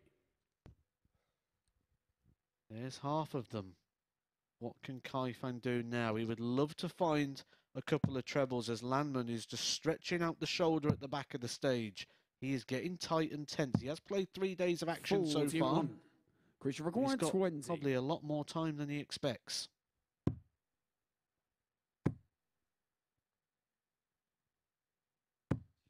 No outer ring continues to be a problem. 138. I won't believe his luck, but he hasn't done himself any favours with his last 2 visits being 41 apiece. But it's 1-3. He's not going to do it again, so it's 3 more darts for Landman, who opened up with a 180-140 in this leg. 60 left, yeah. But he's just dipping far too early to the line. 98. And you think this is going to be his last chance. A long way away, but in the match that Chris Landman had firm control at 2-0. Fan Leung then had match darts to win that game, but it's Chris Landman who got a little bit scruffy at the end, but he'd be absolutely over the moon to get up and running tonight A big 4-3 win over Fan Leung. Next up, Rob Collins, Nick Kenny.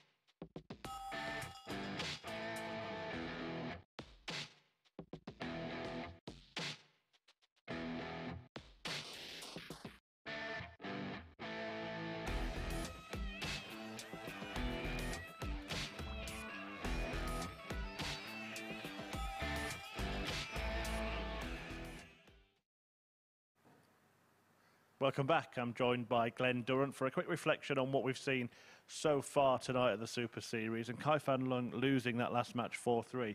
But as you mentioned towards the end of the commentary on that, he's kind of had it both ways so far this evening, hasn't he? Yeah, it's been sublime to ridiculous at times, this group, and yeah, I think 2 points are probably right for Kai right now. Yeah, Chris Landman winning the game despite missing 17 darts at double during it. And we're going to take a look at the league table for the first time. Everybody has played a couple of matches. Veenstra the only one to win them both. Yeah, typical. The guy I've been championing all week. I changed my mind tonight and went for Nick Kenny, of course. But Richard Veenstra is a class act. In fact, all five are class acts. It's a tough group. Rob Collins could have been top, couldn't he? He's led 3-1 and 3-0, but not got a win yet. I don't think he's feeling 100%, and just getting over that finishing line can sometimes be the hardest thing, but he could be sat on the 4 points easily. Well, Veenstra can carry on this perfect run at the start of the night so far. He takes on his fellow Dutchman next in Chris Landman. Now, the pair of them are playing for the fourth time this week. They've both beaten each other. Veenstra winning their meeting on Monday, which I think we're going to take a quick look at right now. And Landman Apologies, I got completely the wrong match here. Rob Collins taking on Nick Kenny. I'm a game ahead, Glenn. So Nick Kenny, well, what a strange evening he's had. Now look at this from Nick Kenny. 105 average. He was absolutely fantastic, wasn't he? And he wasn't bad against Richard Veenstra at times, but you'd 2-0 down and averaging just shy of 100. It just wasn't to be for Nick there. But I'm seeing maturity in Nick. Maybe we're not seeing him since my old BDO days, and it's all positives I'm seeing right now, and I think he could bounce back again here. It was a 20-point drop in the average, wasn't it, as you alluded to there? Yeah, it is Nick Kenny against Rob Collins. It's me getting ahead of myself. But Rob Collins, what does he need to do to turn it around then, based on what we've seen so far? He'd be feeling really disappointed. It'll be a really tough ask right now. And it's just whether or not he's got that experience, that tenacity. Someone like Chris Landman, I don't think he'd be cared if he'd lost two. He'd just play exactly the same. Be interesting to see how Rob reacts there, because really, he should be on 4 points now. And the fact he isn't, has his head gone down, which is a real possibility. It is. We'll let you get back downstairs to join your good friend in commentary, Matthew Edgar, who will take you through Game 6 of tonight's 10. We're past the halfway point in the fixtures for this evening. Rob Collins, though, is playing for the third time, and you can see him just stretching himself out there. Glenn Durrant questioning if the 43-year-old from Bognor Regis is feeling a little bit under the weather today. And certainly that stretching out would assume something is amiss. 29-year-old Nick Kenny, the prediction for both myself and Glenn Durrant in terms of the group. But Nick Kenny first, like it's was my prediction first. Game on! Earlier on this evening when I went on the Greyhound show and I had to pick out prime picks. 2 selections. I gave a little double on that one. I gave you Richard Veenstra for the highest finish. 48. He did it in the very last shot, the 127 game for the match against Rob Collins. I also picked out Nick Kenny as very good value in this one. And possibly even looking at giving him an Edgar's top tip. Well, you've got to, I suppose, if he's the final leg of the prime picks double. Rob Collins 74 hasn't had it all his own way tonight. You say he's gone ahead and then just not been able to get over the line in his games, but there's no damage done in the legs columns yet for Rob Collins, and I think that is a big factor as well, because in these Group B you get 3 players that are going to qualify from the 5 positions, and a lot of the time it doesn't just go on the points. We always tend to look over to the legs column. That is the second deciding factor. 180. As Rob Collins, it's his second 180 of the night, his first one of this game. We'll give him a very strong position here to hold his throw against Nick Kenny. As the guys alluded to on the balcony, 105 average for Nick Kenny. He dropped that down to 85. And he only managed to get 4 darts in a double. 37. A game against Richard Veenstra. And Richard Veenstra only averaged 83. So he restricted Kenny with ordinary darts as he loses another one on the floor, just as that replay showed us Robbie on requires the balcony 62. there. He's lost one out of the treble 20, and you can see the frustration on Nick Kenny's face. Game as shot Rob the Collins first leg. Rob Collins holds his throw in the opening leg, and it was that 180 that really sort of turned that around. He started the leg slow. Nick Kenny kicking off with a second leg is 140, Nick and then Rob Collins ending that leg really strong. If you can keep that going, you'd expect him to be getting over the line at last. 125. Yeah, Rob Cross has started off Rob Collins has started off this matches really well so far. Getting in the necessary leads that he required. He just hasn't been able to see out the game, and we could easily be commentating on Rob Collins being on 4 points.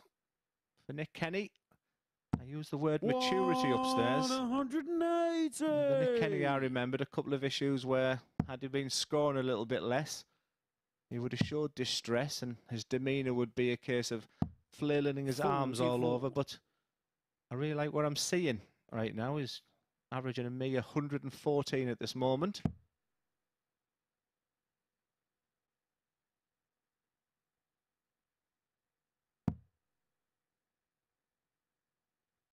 $60. Yeah, good resilience. I've said it a lot. It's a very, very important word, and it's very, very important with darts because you're not going to have it your own way. The game of darts, certainly not all the way through. The players are far too evenly matched that you're just going to come here and dominate like he did in his opening game against Landman. Well, perfect example. He won 4-0 against Landman and he lost 4-0 against Veenstra. Yeah, one thing I could confidently say that no one was going to dominate this Group B. I mean, it's stacked with five great players, and anyone could win this group. And it will be the fine margins, the kind of finer margins that Rob Collins losing a 3-0 lead and a 3-1 lead 100 will be hurting right now. I was asked upstairs, you know, how's he going to react to this? Well, I don't know his personality as well as someone like Nick. It would be very easy, but double 16 here for 1-1. Game shot in the second leg. Nick Kenny. He's walking with confidence. A lot of the demeanour with Rob is just feel like it's Rob up and down. First. Game on. You could argue Rob's been one of the better players in this group at times, and then he just seems to hit a wall during the game. And I think he's desperate for 2 points right now, and he could really kick on after that. Well, you mentioned how do you feel he's going to react to this. He's got in big letters across his back, the Man of Steel. My first nickname. Steel is associated with Redcar where I live. And my nickname was the Man of Steel. And I think, isn't it someone else who's using that name as well? 100.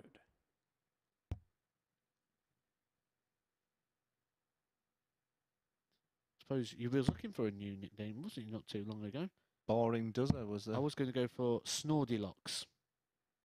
Interesting Durant. I do like an ironic nickname, to be fair.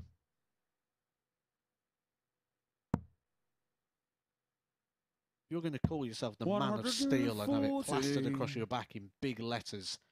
You've got to be able to take what Rob Collins has gone through today and come back fighting. Steel, obviously a very strong material. 44. Nick Kenny for the first time got a little bit quiet. Just seem to have these moments where they just don't bust. Just aim for tops. 128. He didn't like the lie. They were stood up, wasn't they? He was worried about that carrying in. No, I still don't think he's... I think he's trying to work out what he's just done there. I don't think he's at the races 100%, but Robbie required 52. I don't think he's feeling 100% in himself, so credit to him, because he's putting on a fine show here.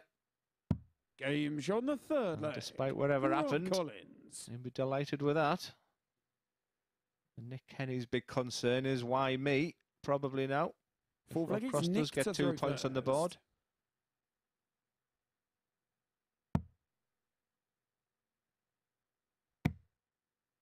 Very de-accelerates that arm. 59. And then really pushes that dart with a real aplomb, a real push. And replication of that throw has always been key with Nick. I've seen him sort of bring his arm out and it looks clean right now. There we go. See that de-acceleration there. Just a little cock of the wrist. And that's where the power then comes in. When he gets that process right, the follow-through will look after himself, whereas that's a lot. Matt was asking for a nice speedier action 135. with Rob, and some of the problems he was having is when that de-acceleration was just a little bit too slow for them, but it works so much. Can you see that? So if it goes into slow motion there, and then just watch the wrist and the fingers then, I'll take over. 100. Rob's pull back a lot quicker. No two dart throws are the same. We're all looking for that desired lipstick. 180. The second max for Rob Collins. Second for Rob, third of the match. And there's been 3 legs and 3 darts hit at the doubles. So this one, in terms of the numbers, is adding up pretty nicely. 145 would add up nicely if Rob Collins could take this one out. 90. Happy enough with that setup. He's left a nice easy 2-darter, and he's really put the pressure on Nick here to say, you've got to take this 146 out, pal. dare I say, he doesn't look like the type of player this time who's going to throw away a big lead. What a finish this was. Oh, look at Rob. Just keep your eye on the non-thrown player. That's what we go through when we play. He expects, doesn't he? Yes, he's thinking, did he think too long there? No, he didn't. On the full flag. That is an unbelievable 1-4-6. And just when Rob was taking total and utter control of this game, the Welsh captain to throw first. Game takes it with a 1-4-6 finish. Very, very impressive. From the first dart there, you could see Rob Collins' face in the background, expectant of that shot to go in. And Nick Kenny really composed himself well there and levelled up the game. I said it was a shot that was pressurised by that 55 leave of Rob Collins, and he responded to it absolutely perfect to keep Edgar's prime pick still in the running. Oh yes, I forgot about that. Nick Kenny win here, isn't it? 56. For a 3-1 double. But please remember, if you are following Edgar's prime top tips, make sure you gamble responsible. 18 plus. BeGambleAware.org. 45.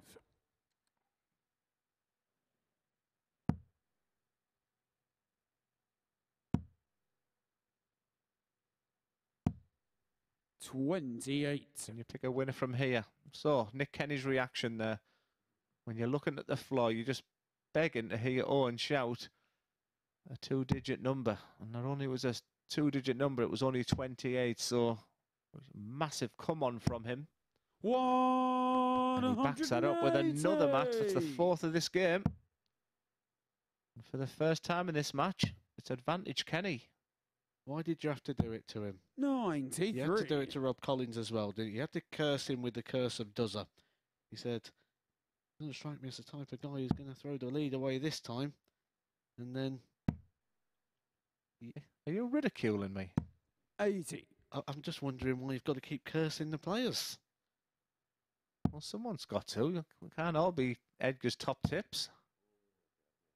Well, Chris Murphy said I might be the master of something. I've got to be the master of tips. 40. No, he's not just 96. He's left the bogey there. He's just not with it. 96, all about the first dart. Perfect. He's got 5 darts minimum at this, but only needs the one.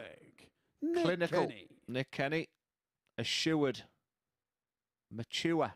This is another great performance from Nick Kenny. Super League is Nick to throw first. Our tip to top the group tonight. He's looking rather good. Just love that camera angle. I'm turning it right. Matt Edgar Mayana. 100. No, because you're still not getting things right. I'm new to this commentary. I'll get it right one day. 85. Well, these guys are getting it right when it comes to the back end of legs. Not a single dart missed a double yet, and that's reflected in the averages. Both players in the mid-90s, 2 180s apiece. Good quality affair, this one. Really good standard. 57.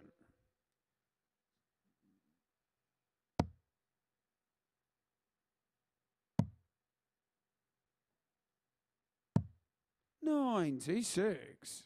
Well, I was asked how he was going to respond, Rob, and even if he does lose this game, he's been over that 100 mark, average-wise, most of the game. Still mid-90s.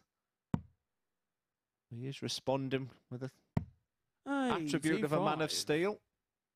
Just some nights it just doesn't go for you. And mixed with the fact that he's up against opponents of real top quality tonight. 41. Can he be looking to see this game out now? Maybe thinking 9 darts from 259. I think you must have heard me there.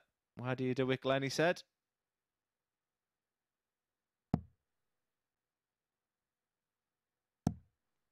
$41.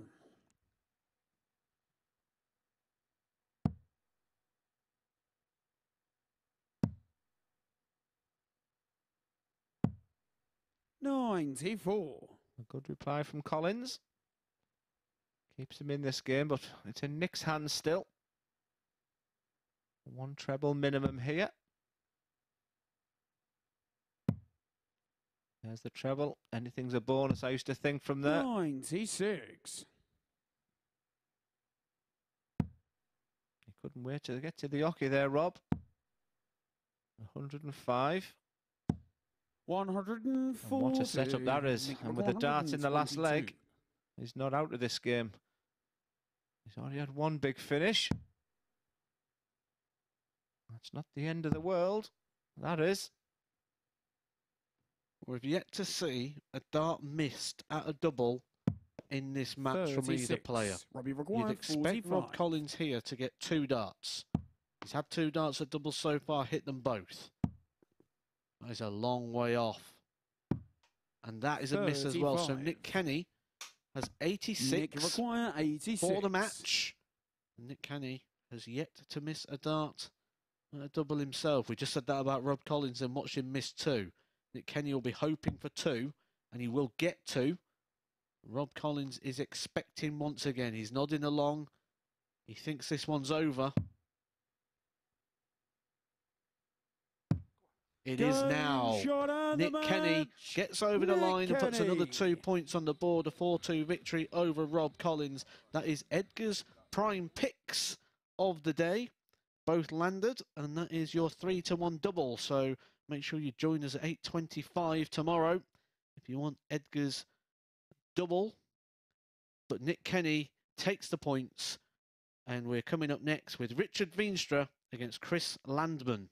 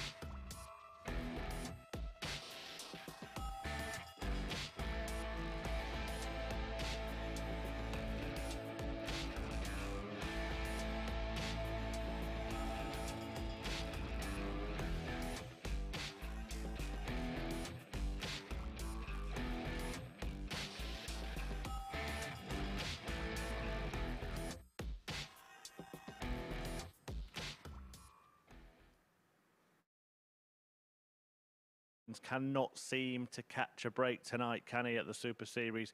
He goes down for the third time this evening, 4-2 this time, losing out to Nick Kenny, who won 4-0, then lost 4-0, now wins 4-2 with the aid of that 1-4-6 checkout and some fine finishing from the Welshman in it. 80% on the doubles in that one for him, looking in very, very good shape. And we can take a look at the Group B table now to show you where the players are. Top two, Veenstra and Kenny, but Veenstra has a game in hand. Fan Leung and Chris Landman can also join the pair on 4 points, but Veenstra will hope to be on 6 at the end of the next game as he meets his fellow Dutchman Landman for what will be the 4th time this week. I feel like I've said this before, but I'll say it again anyway. The pair of them have been battling it out since Monday. Landman winning the match on Monday as he led the Group A table at that stage. Veenstra returning the result on Tuesday, and he led the Group A table at the end of that day. But in the end, they tied on points, finished 2nd and 3rd in the group, respectively. And Landman did win yesterday's meeting, also 4-3. So all of the matches have gone the distance. Maybe we should just toss a coin for this one, but let's play the game instead. Matt Edgar and Glenn Durrant will guide you through it.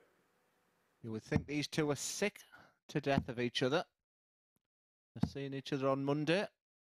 And honestly, after set with my co-commentator, I know exactly how the pair of them are feeling. But absolutely nothing to separate them this week. Always tough to play a travelling buddy, a friend. And like I said, since Monday, they've had battle royal after battle royal. A lot of respect between it. And like I said, we've talked about having a good dance partner, the rhythm of both players. You know, just keep an eye on the clock, honestly. It'll be a quick fire game, whoever wins. For the group, Chris Landman victory would really squash it all up. Okay, first leg is Richard to throw someone's going to really take control of this on. group. If Veenstra win this game, he's making a real statement to go all the way. Well, Chris Murphy said on the balcony, flip a coin. 100. That's pretty much what the bookies have said as well. They're not willing to split them. They're not willing to make a decision. They're handing it over to you. What do you fancy? 100. I'll stick with Veenstra, but like I said, I feel awful saying it with my predictions. 140. Once again, don't like to. Well, I do like to say it. Of course, I like to say it. Edgar's picks has landed again. He's still 100% for the week. Not got one wrong, and gave that prediction out earlier on. My nice little double on the racing channel around about 8:25. I'll be on there again tomorrow. When I come get some tips. 59. Once again, it's Veenstra that's come out the traps quickly. Not often we've said that a lot about Landman, but 136 in this leg. And just playing every day away from home, and it's just not the fact that they're here since Monday. 40. Last week they had the World Masters as well, so they've probably been on the road for a good 8 to 10 days already. No score. Christian record 147. And they're the kind of finishes up, the kind of spark that you need. 43. Richard, you're going 40. Veenstra's already missed 3. I don't envisage missing him on again. The first leg. Richard Pings that right in the middle. It's 1-0 to Veenstra, holding his own throat. Landman won't panic yet. That's Second not in his DNA. To throw first. He just plays one leg at a time, that old adage. Well, if there's ever a fine example of Chris Landman not panicking, he got absolutely pumped 4-0 by Nick Kenny, who threw 105.47 average, then came back and beat Fan Leung 76 in the very next game. This is the 3rd time we'll see him tonight. Same for Richard Veenstra. 140. His 3rd fixture of the night. We've got just a couple of games further to go. 83. Tomorrow we'll be crowning the winner of this group. And the top 3 will be moving through to Saturday's final to join 58. Adam Warner. When we come back tomorrow night, we'll also know 2 more players for that lineup from the morning session, Group C. And we're back with you tomorrow, 9:30 a.m. 43. Sporty Stuff TV or the MODUS Super Series YouTube channel. And please come and join us Saturday night. 140. Tickets are free if you're anywhere near Portsmouth. Dartshop.tv. Be great to see you. I know the dart players would really appreciate that. 137. It is your last chance this year. 70. This will be doors closed and staying closed for 2022. Game shown the second leg. Chris Landman. A 15 darter to level that one up. You say you won't panic. That is a very good response and a very good confirmation of that statement from Glenn. Game on. No panic from Landman. Every time I see Landman hit a 88, it takes me back to the Isle of Man. And I screamed with delight 60. to hit the winning double to beat Chris Landman in the final for the Isle of Man Open. Prestigious title. Only to find out that I'm blind as a bat, and it wasn't in. 125. And despite all the wins I did have, that's the second most watched video on YouTube. 98.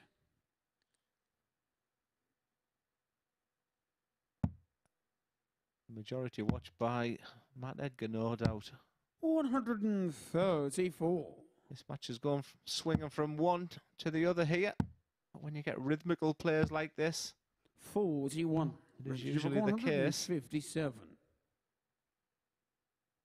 I would ask Richard to really grit his teeth at this point. 121. It's just not his style. Laid back. Laid back personified right there with this guy. 56. Richard He's hardly uptight himself as Landman. Game shown the third leg. Richard Veenstra. Quality dash just under the 100 average mark for Richard. But it's still on throw. It's Chris to throw first. I know it's late in the night, but if you 85. have got any observations, any questions, MSS Darts, we're happy to answer anything that you want to chat about. 95. Anything about the darts tonight, anything about the world champs, you name it, we'll answer it.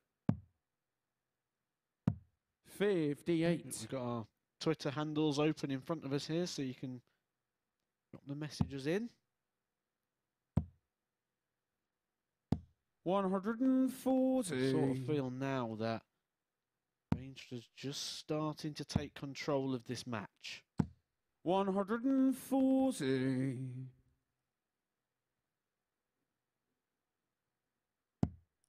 Be an opportunity to break appearing here with the trebles. Oh, that is harsh. 120. Now, Richard hasn't had many bounce outs, but there's a couple of players this week who have struggled. 134. Richard, you've got 146. Even if that was a single 20, it 100. would have gave him the Richard, you've got opportunity. Just would have 84. needed one treble to get a dart at the ball. And from nowhere, it's two darts at double 12, double 6. Game shown the fourth It never leg. looked like being in that Chris leg, but Landman. 140, 134, 84. Fighting qualities from Landman. Just as I anticipated. Feels like it's Richard to throw first. Game on. That Richard was going to take control.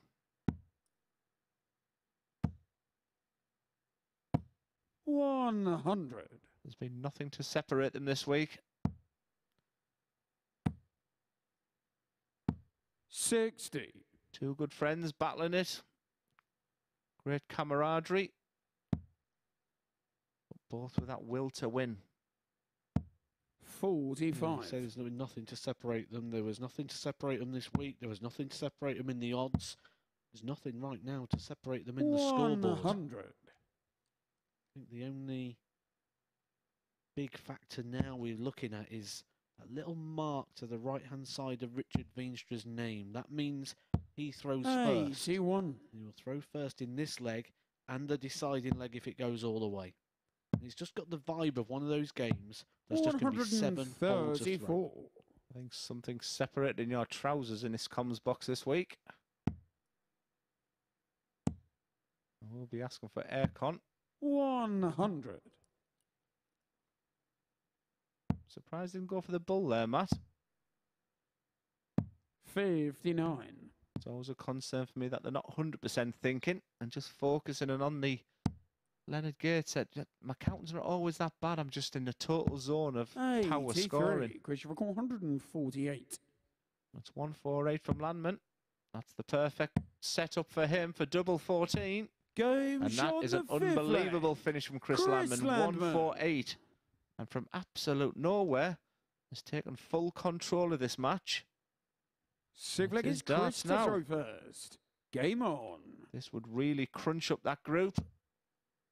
Just as Veenstra was threatening to run away with it. 100. Yeah, that prediction came straight from the Glenn Durrant playbook, that one, wasn't it? Oh, I think it's going to be 7 holds a throw. Bang. There's a break for Landman, and he's now throwing for the match. And that 55 for Veenstra will be music to the ears of Chris Landman. 140. Been waiting for the tones of Owen Binks. 59. These best of sevens. That's what I've learned about 60. MODUS Super Series, just when people are taking control. Sometimes it's a little bit different. You get 2 players like this. Is out of nowhere, really, for Landman. 64. But he only takes a couple of seconds to throw his 3 darts.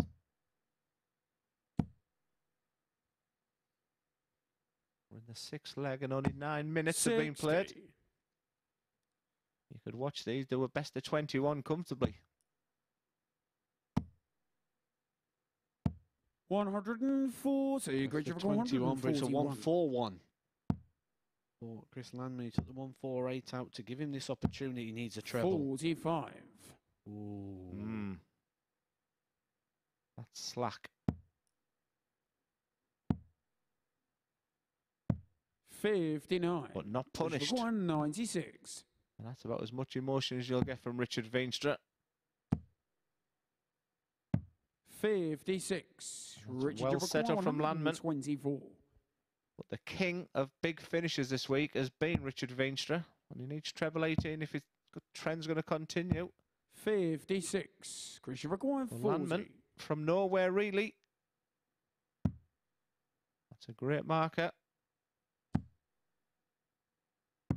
Game shot. A very comprehensive victory for Chris Landman over his good friend and fellow Dutchman Richard Veenstra, who at times was just beginning to show signs they was going to run away with this group. The rest of the players will be happy with that scoreline. It's Chris Landman who moves on to 4 points. All to play for now.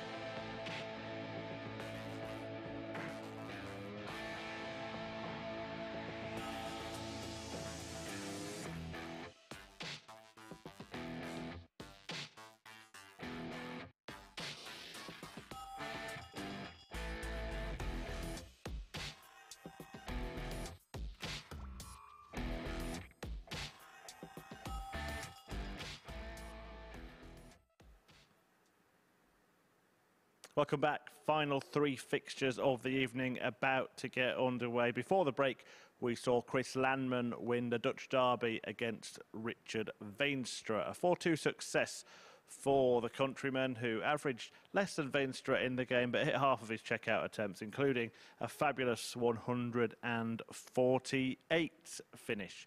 Speaking of fabulous finishers, Nick Kenny is coming up next. He's been excellent in that department tonight, and he is in a very good position in the Group B table. The Welshman is sitting second, level on points with Veenstra, who's just been beaten, so now has a chance to go top with 3 wins from his 4 matches tonight. He takes on Fan Leung, who's had a mixed evening, but as I was saying, Kenny has produced some fine finishing over the course of the night himself, including this wonderful 146. And Kenny, he won a match 4-0, lost a match 4-0, and then he completed this combo against Rob Collins. Make sure he was ready to execute. And it would have been even more painful for Collins, stood behind him there. He's had a painful night so far as the man of steel. Fan Leung has produced some decent stuff himself. Very interesting evening for him. I spoke to Glenn Durrant earlier on. He said he maybe got away with one and then had one ripped away from him. So probably in about the right position for his level so far this evening. Now, both of these had decent weekends in the Netherlands last week. The pair have actually played each other a couple of times this year as well, including in the Viking Cup semi-finals, a tournament set up in tribute to the late, great Andy Fordham. Nick Kenny won that one. Let's see who wins this one in the company of Glenn Durrant and Matthew Edgar. Yeah, the league table's beginning to take shape a little bit now, and it would really be bunched up if Kai could win this game here. For me, Nick's been the player of the night. His averages, his finishing have been really good, and I think he'll be the one person who's delighted to see Richard Veenstra lose that game there, because he has the eyes on his prize of finishing in the top 3 here, and a lot of the hard work can be done on day 1, but he'll still have to come back and do plenty of work for tomorrow. And once again, after the Dutch Derby, good friends playing each other in the last game, Nick Kenny and Kai are travelling partners on the WDF circuit, so you have to put that to one side and just focus on them 2 points. But they both seem very smiley, happy. Nick to throw first. There's a lot of respect there with Game each other. on. Big opportunity, I feel, here for Nick Kenny. Not only just to get top of the table, but to really put himself in a position to get 1 foot through the door for Saturday night's final. There are 3 places available, so you in day 1 top of the table, you can have to have a very poor day on day 2 in order not to qualify. Adam Warner knows all about qualification. He's through. He'll be bringing through some of the Sheffield University lads. They'll be making the long trip down to Portsmouth. Coming to cheer on Adam. 135. Sheffield Steel. Will the man of steel be there, Rob Collins? We haven't seen the best of Kai tonight. Is this the game where he really shows us, because he's in good form right now? And is this the game where he sort of shows everybody what he's actually made of?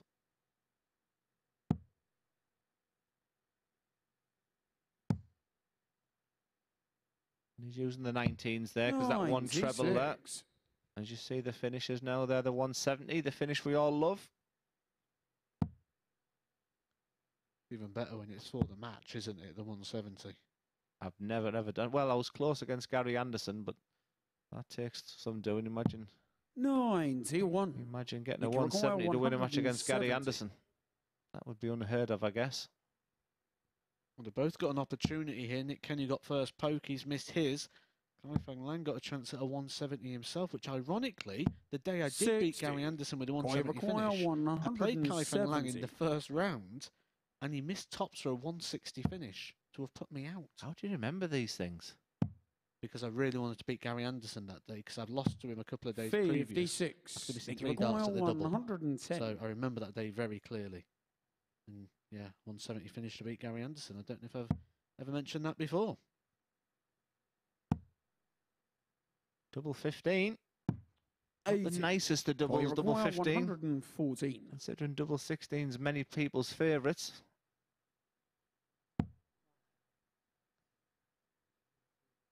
You won't be happy with that.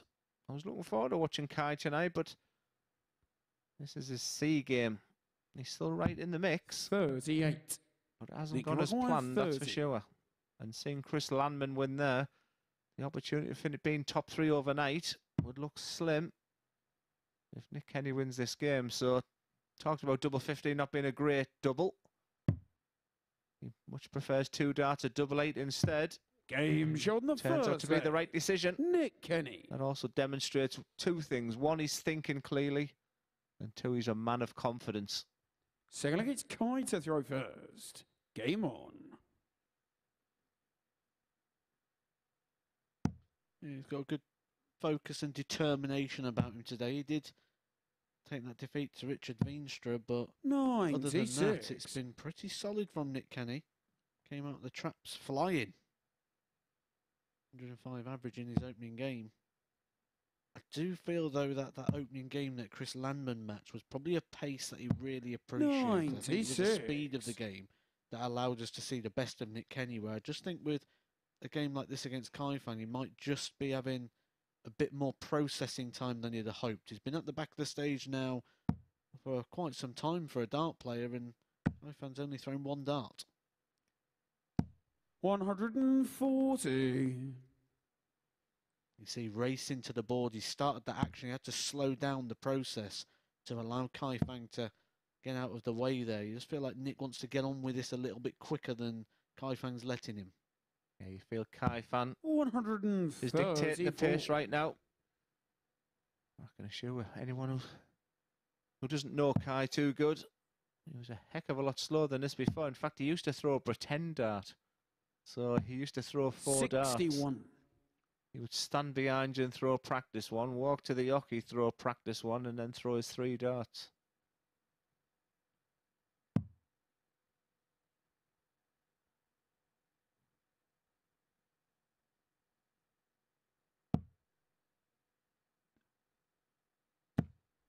.44.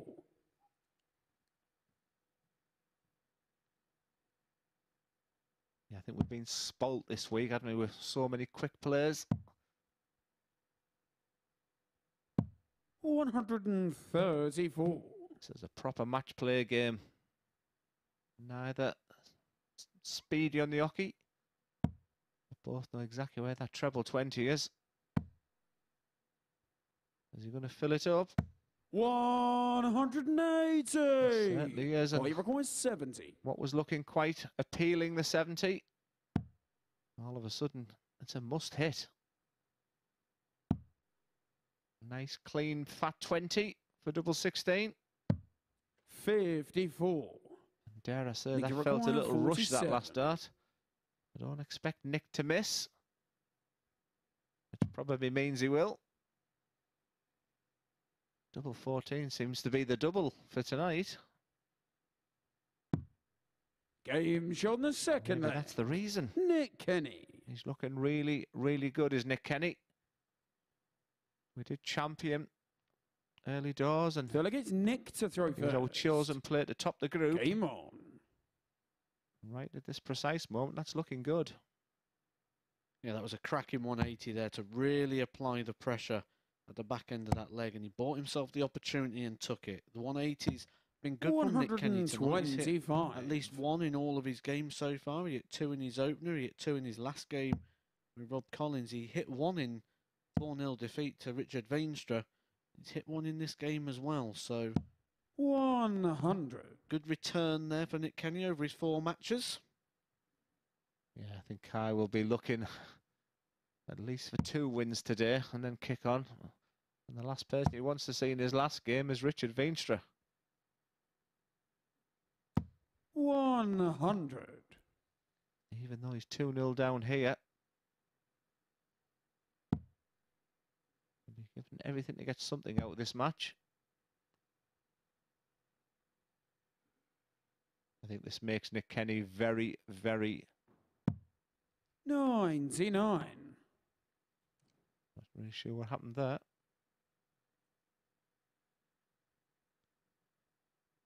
Well, the one thing we can say about Nick Kenny is that 9-2, we spoke about that 9-2 tip we gave earlier on in the day. I mean, winning this group, if he wins this match, that will well and truly be gone. You'll get nothing like a 9-2 tomorrow. 44. Yeah, I never finished what I was saying, how dangerous Nick Kenny could be for Saturday night. Adam Warner, first person there. Maybe. I think he likes to study players to see how he might even be still watching now. Hopefully he's got an early night. But Nick could be very, very dangerous. Well, he did go to university, didn't he? He studied journalism. Adam Warner, Sheffield University.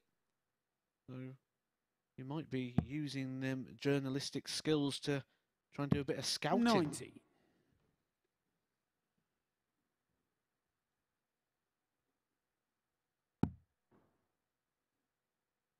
Just gone a little bit quiet in this game. For Nick, it's about focus right now. Doesn't look like the one thing he's doing. He's looking all over the place. I don't think he was particularly happy with the Oki earlier. 142. Now he's looking in the air. He's undecided which way to go.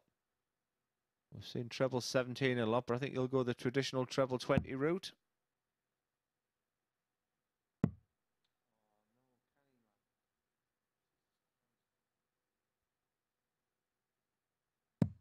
$84.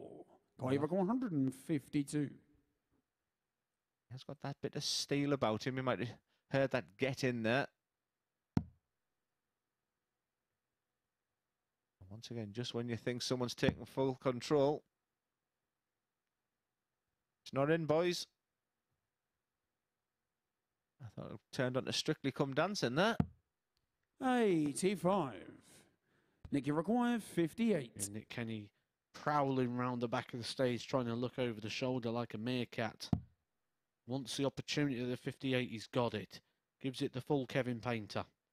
Comes back for tops. He's come quite south from there. 38. A little bit too far south. He requires 67. Opportunity presents itself for Kaifan to get the break of throw back. These are type of finishes he's been getting tonight. Stealing legs. Looks like tops. 27. Like I say, he's been stealing those legs tonight, 20. So Nick will be delighted. That didn't go on the double. Just feel like he's lost his rhythm a little bit. He's looking about all over. I could say one thing to him now is just focus on that dartboard. Whatever's on your mind there. Game shot on the third. Focus on that target because it's 3-0 up. It's yours to lose right now.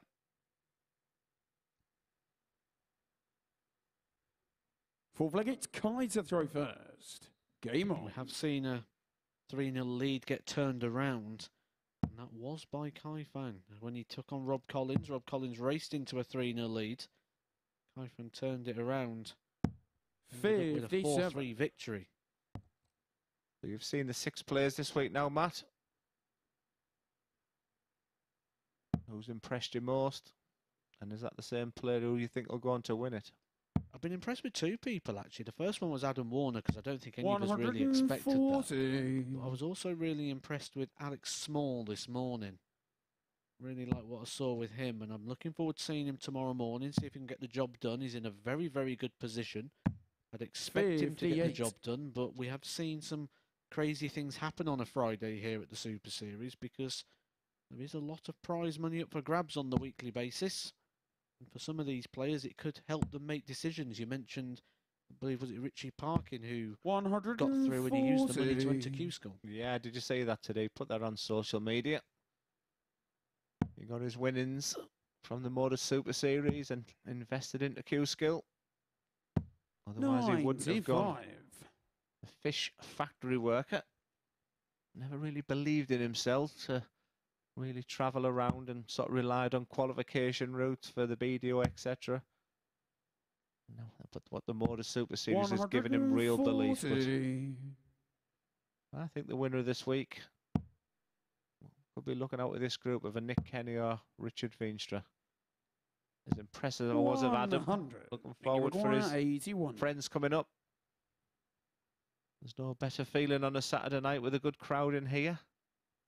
Dartshop.tv. Tickets are free.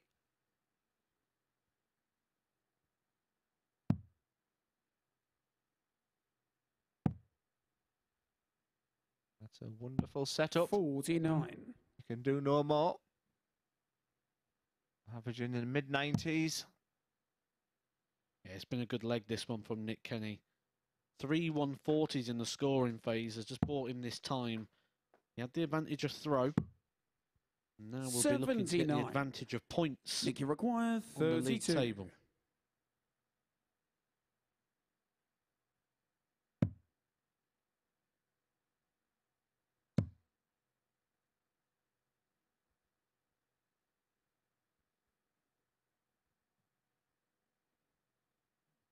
Going for a dozy-do or a little rumba.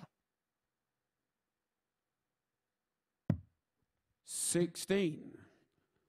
Kaya require 112. Kaya stole one game from 3-0 down today.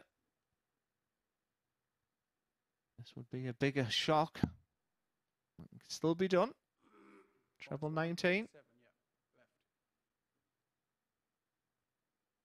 Let's see, Nick is itching to get back. It's just not to be for Kai tonight.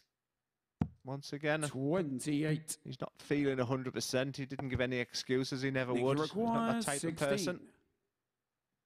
But for Nick, they might be good friends. There's no friendship on the hockey, but that's the only thing that concerns me. Very fidgety.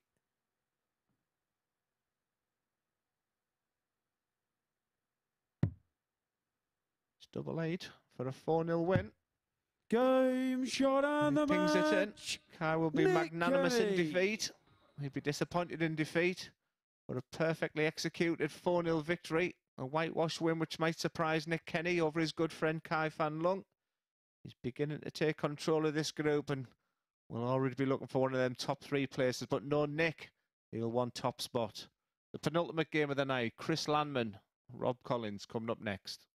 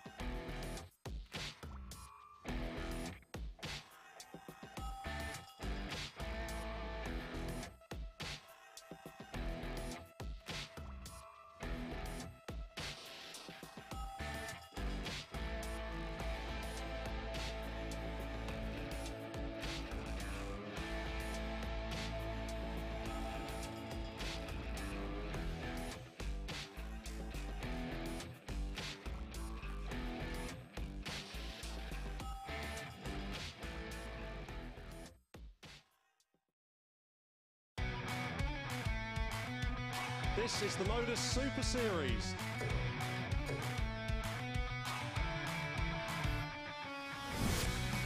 $180.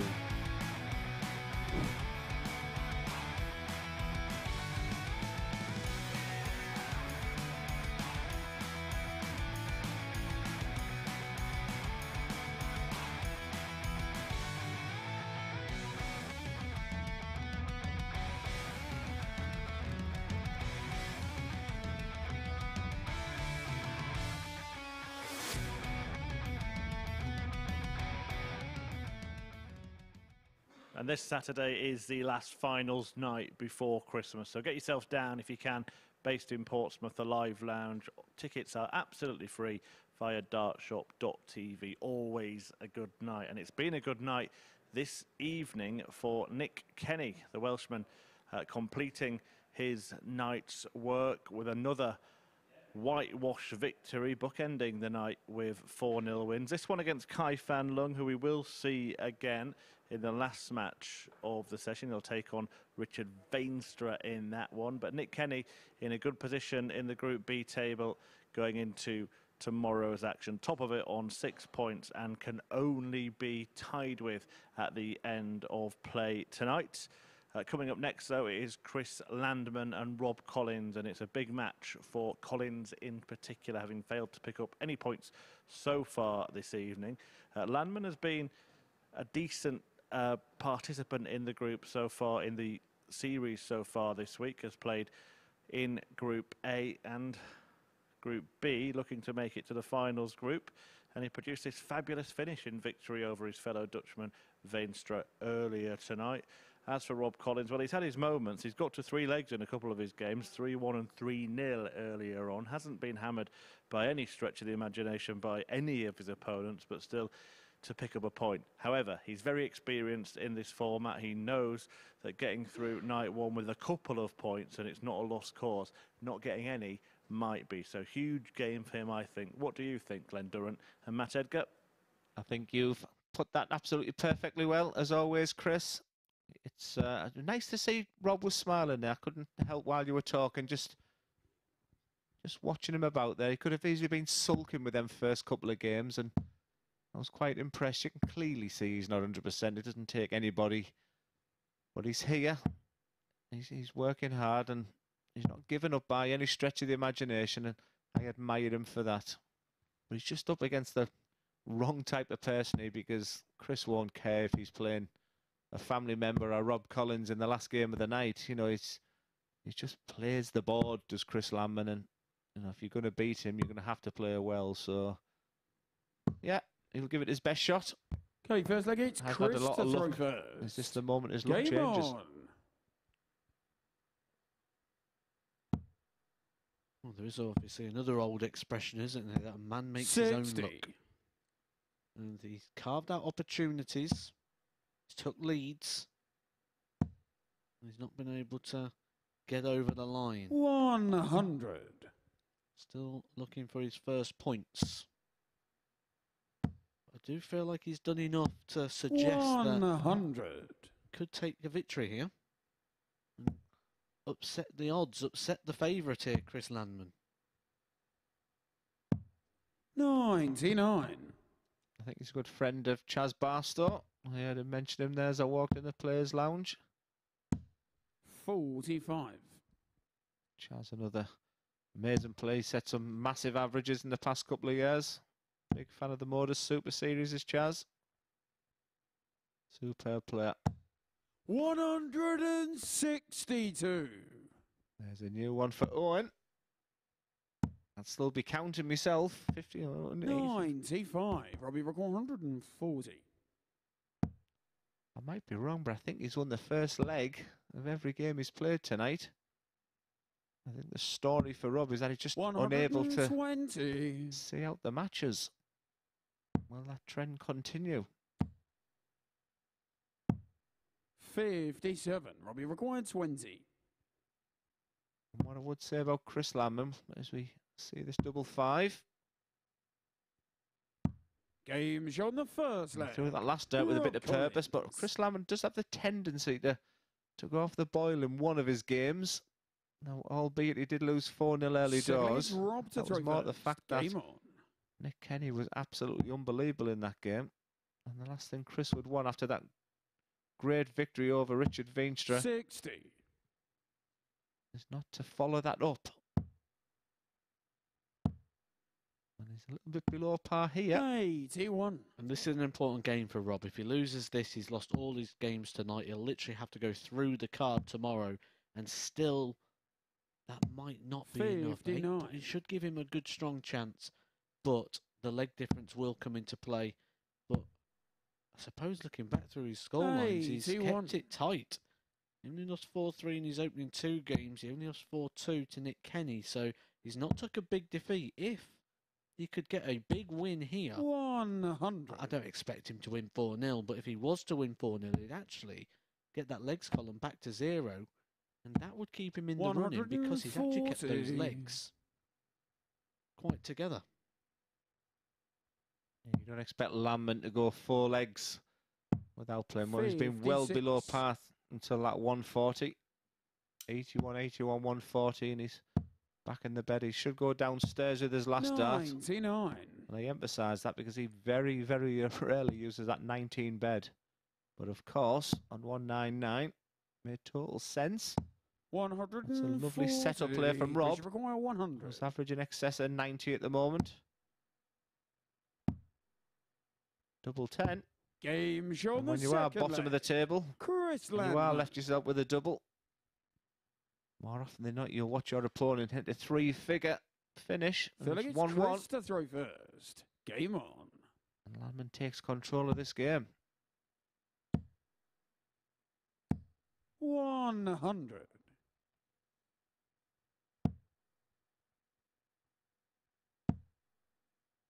Don't forget, we're back here for Group C in the morning. 9:30 a.m. Alex Small, top the table. Looked really good.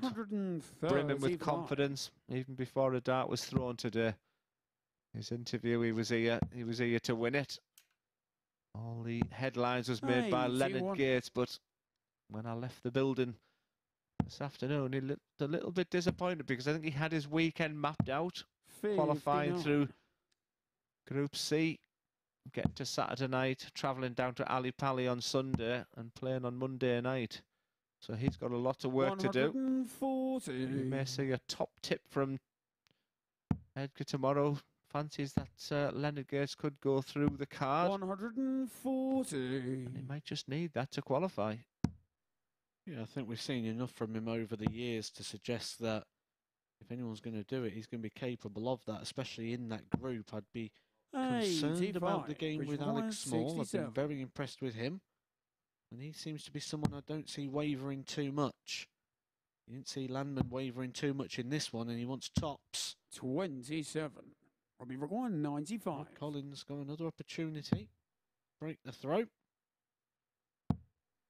It's going to be double 8.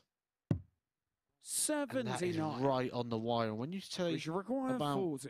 the unlucky side or that Game closeness, those two Landman. darts summarise everything there. A well-thrown dart, literally on the wire. He couldn't have got any closer. And then the very next dart that hits the board is Chris Landman's dart that puts him 2-1 ahead. I've seen that a lot this week with Landman, hasn't he? The way he... 140. I might just ask him about that while he squeezed that non-throwing arm. I don't think it's because it's cold, which was one of me options, because it's a lot warmer in there tonight. We wanted boiling hot on Saturday night, and how do we get that? That's with a great crowd in here. 45. Our last competition of the year. It'll be fantastic to get you here, cheering the guys on. $5,000 to the winner. 100. And place in Champions Week for £20,000. I thought you was going to say Christmas jumper. Which 24. we'd like to see you wear on Saturday night. Come down here, make it very festive down here at the Super Series. I will have my Christmas Day shirt on. 100. Making a second appearance. It only comes out on Christmas Day. It will come out on 2 days. Last day of the MODUS Super Series and Christmas. How long have you had it? 140. I've had it a few years now, but I've only wore it a couple of times. Once a year, then it goes back in the cupboard. Robbie Rock 152.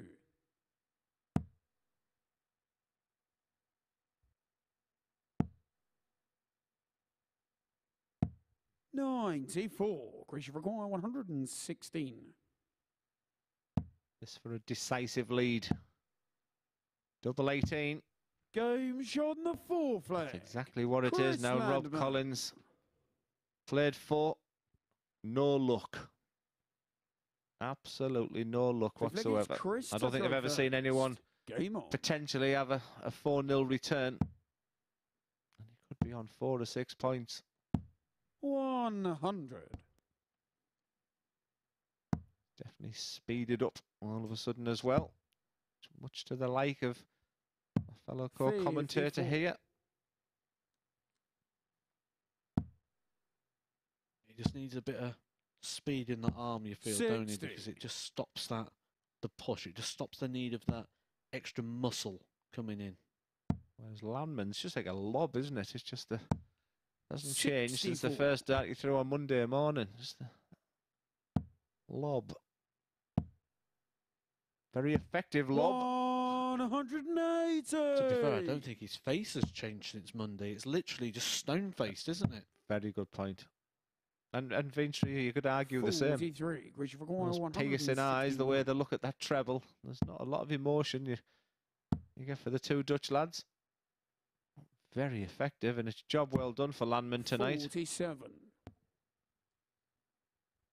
I think I might have made a mistake. My original 3 was the 2 Dutchies and Nick Kenny, and I changed my mind when I done my research on Kine. Looked like he was banging form, but he's been quite disappointing tonight, this guy Fan Leung. But he has got that chance tonight. 94. In the final game of the night, up next with Richard Veenstra.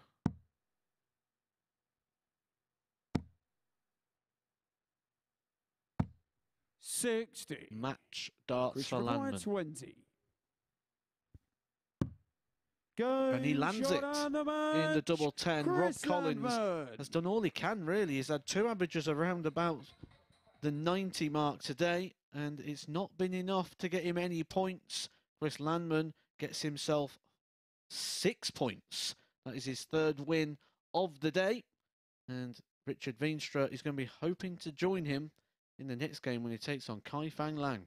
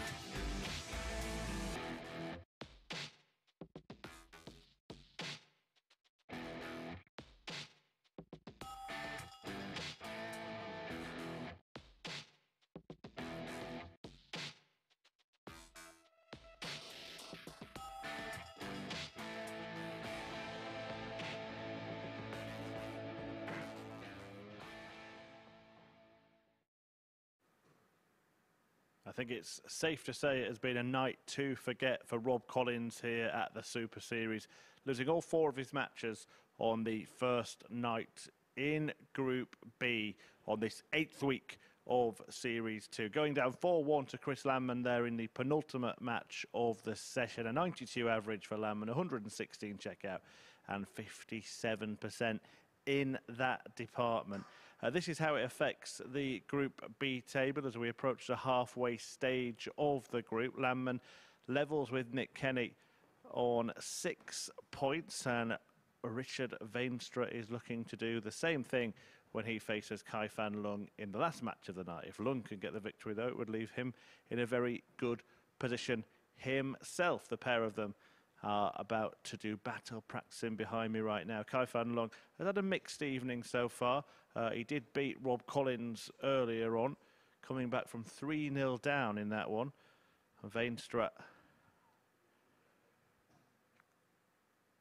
has had a little bit of a better night so far, but they could end up on the same points as I mentioned. Here he is taking out 93 against Nick Kenny, the only player to beat Nick Kenny so far tonight. So victory for Veenstra, as I said, would see him level the lead with Landman and Kenny. A win for Fat Beauty would keep things very interesting going into the final session in this group. Let's get the last game of the evening underway. From one Fat Beauty to another. From Fan Leung to Glenn Durrant. Before Matt cracks that one. Group A was all about the separation of the 6 players. It's split right down the middle. And Group B is beginning to show signs of that. If Richard Veenstra wins this one, the top 3 would look a long, long way away from Kai to throw first. and Rob Collins. So a big game for Richard Veenstra here. For Kai already, despite it being day 1, a must-win win. 27. Yeah, the group's sort of gone how we expected, didn't we? We thought that Nick Kenny would sort of get out the way of all the hustle and bustle of it. We thought Rob Collins would struggle, and it was sort of between Fan Veenstra and Chris Landman to fight out for the other 2 places. 100. What I'm watching for here is, for me, this guy's in better form. This guy has shown he's the better player tonight. 59. But will he struggle with the pace of Kai? So that's the one thing to look out for. Kai's a real gritty fighter, a real grind. It's not been his night, but he could still end up on level points with Richard Veenstra with all to play for tomorrow. So don't write anyone off here.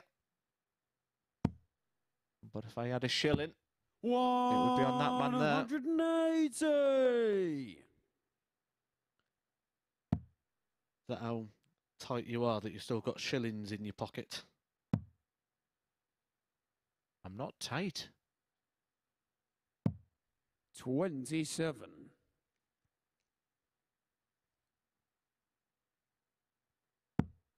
The production team backing me up there.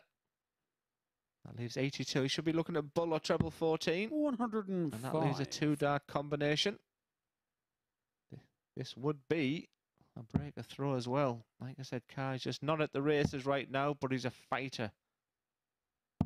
100. Richard, you require He's using 57. every one of them qualities right now. For Richard. That leaves 23. It's all about focus now. It's very easy when you're following your mate at pace.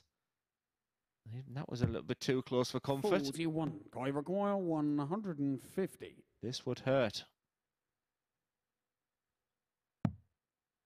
This would hurt.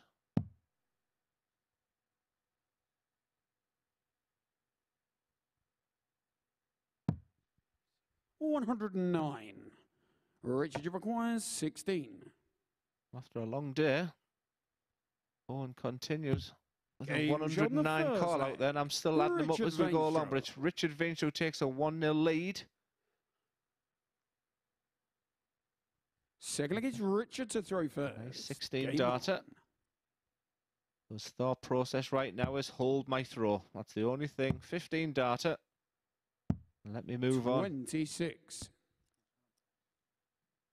Feels like a tired throw from Richard. 4 days of continuous darts. 57. Kai Fang was a PDC Tour card holder. He lost that card. He went to get it back, and I believe it got quite close. Do you want to have a look at how close 36. he got in that Q score? I believe he was like a game or so away. Look back at his Q score record, and we'll update you. 58. Obviously, he's had the year this year under WDF. Qualifies for their World Championship at Lakeside. 57.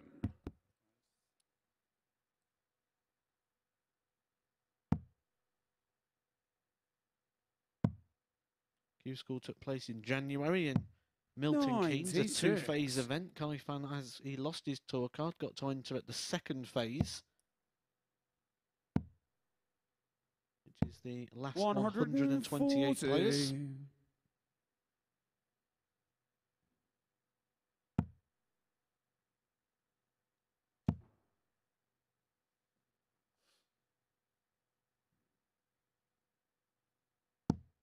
95.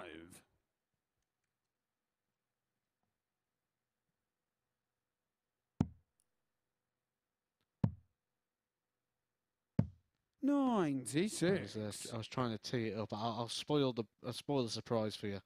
Kai Fan's run ended to 107 average. Hit by someone sat not too far away from you right now. 83. Richard, you've got 146. So you made me look all the way down there to boost your ego. Exactly that, yeah. 46. Oh, you've got 112.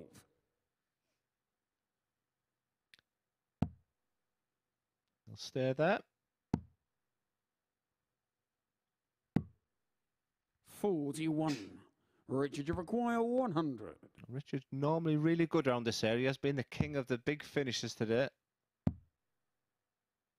On this occasion, he just sets it up. He requires Not 71. even just today, he's been the big finishing king all week. Oh, that's a great dart. 2 darts at double 16. A long way away with the first. He's moved across. 39. Unable to find it. After a great first start, he'll be very disappointed with that one, and he's teed up the opportunity for Richard Veenstra to confirm the break of throw. And Richard Veenstra has doubled his lead. And he's looking at pushing himself firmly into that top 3. Game on. And if he can stay in that top 3 by the end of tomorrow, he will be moving through to Saturday night's final. There's a big separation. Now, though, Matt, if Richard wins this game, top 3 on 6 points and then Kai on 2. You normally get something happening in Group B on the... Not normally as straightforward as that, but that's probably the biggest separation I've seen on a Thursday night going into the final night of qualifying. Well, on the final night, what we'll do is we'll flip the fixtures around. So tomorrow, the first game you'll see will be this one. Kai Fan Leung versus Richard Veenstra. If Veenstra gets the win here, and then he beats Kai Fan tomorrow, that'll be Veenstra 96.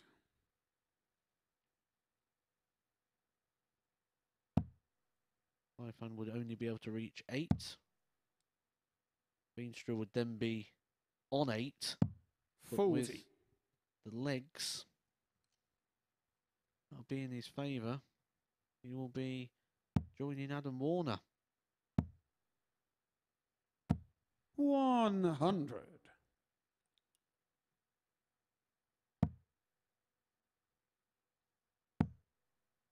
Still all to play for in the morning. We're back in at 9:30. Looking forward to that.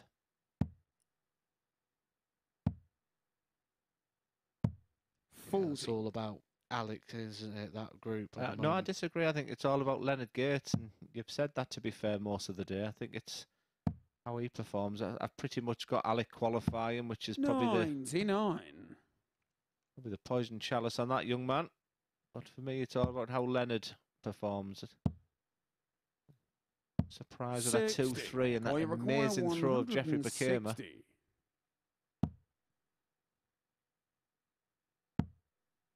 It's all about Alex in terms of the group winner. Yeah. Richard, you reckon 124.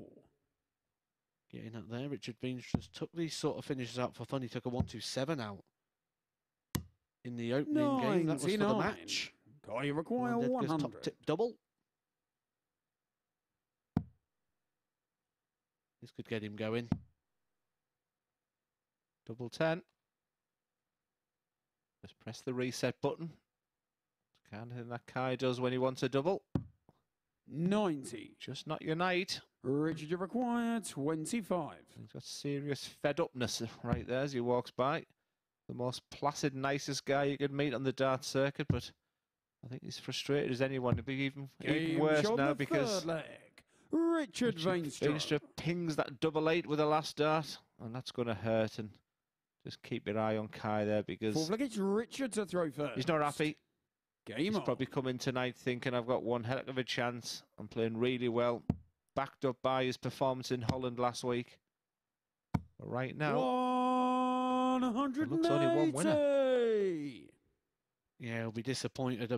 Most players will be disappointed in terms of the numbers here, but the only number that's going to matter, well, there's two numbers that's going to matter for Richard Veenstra. That is 4, which is the amount of legs that he wants to reach, and 2, which is the amount of points that he will be rewarded if he does reach that 4 legs, and he's kicked off with a maximum. I found with a trebleless visit. Just really confirmed the advantage that Richard Veenstra's got in this last leg. That's good darts from Kai Fan. Really struggled at times in this game. Struggled at times tonight. We've definitely not seen the best of him, but he's going to be in the running still. 100. Going into tomorrow. We'll be hoping that he can find a bit more form.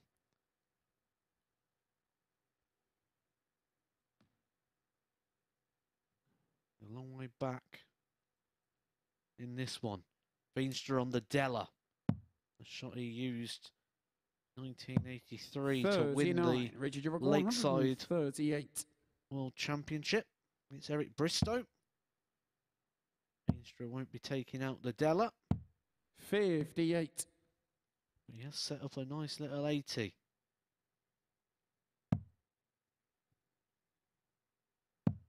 At 80, he's going to have more pressure on it than he would have expected. A maximum visit there. 71. Kai Fan Leung, a 171. But it's 2 darts at the double for Veenstra.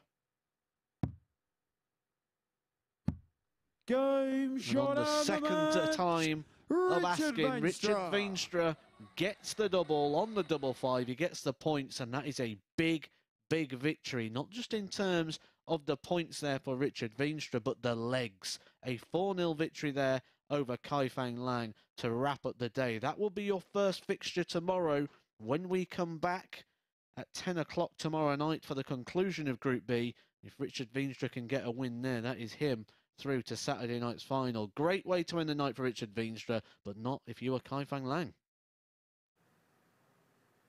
Yeah, exactly right, Glenn. A fantastic way for Veenstra to end the evening, and 3 players with 3 wins from 4. Yes, we've talked about separations this week, haven't we? And Group A sort of opened up like a pack of cards, and surprisingly, Group B's done the same. And I think the way the 3 players are playing right now, it's going to be tough for either Kai or Rob to overtake them. Yeah, it's going to be very, very difficult. It's very rare that we get this situation in Group B, isn't it? That it looks like we're going to know which 3 are going through at such an early stage. It's certainly a first for me. I was really looking forward to tonight. You know, there's nothing going to separate them. The fact that 3 are on 6 points doesn't surprise me. It's the 2, and especially Kai. You know, when you do a little bit of research on the players, you can see he's banging form, but he wasn't at the races today. Yeah, we have seen players go, of course, and reverse at a bad night. We've seen players lose all 4 and then win all 4. But in this group, with the quality of the top 3, do you see that being a possibility? I think in the personalities, Chris Landman, Richard Veenstra, they don't even know who they're playing at times. It's just one leg at a time. They don't give much emotion away. I don't see them.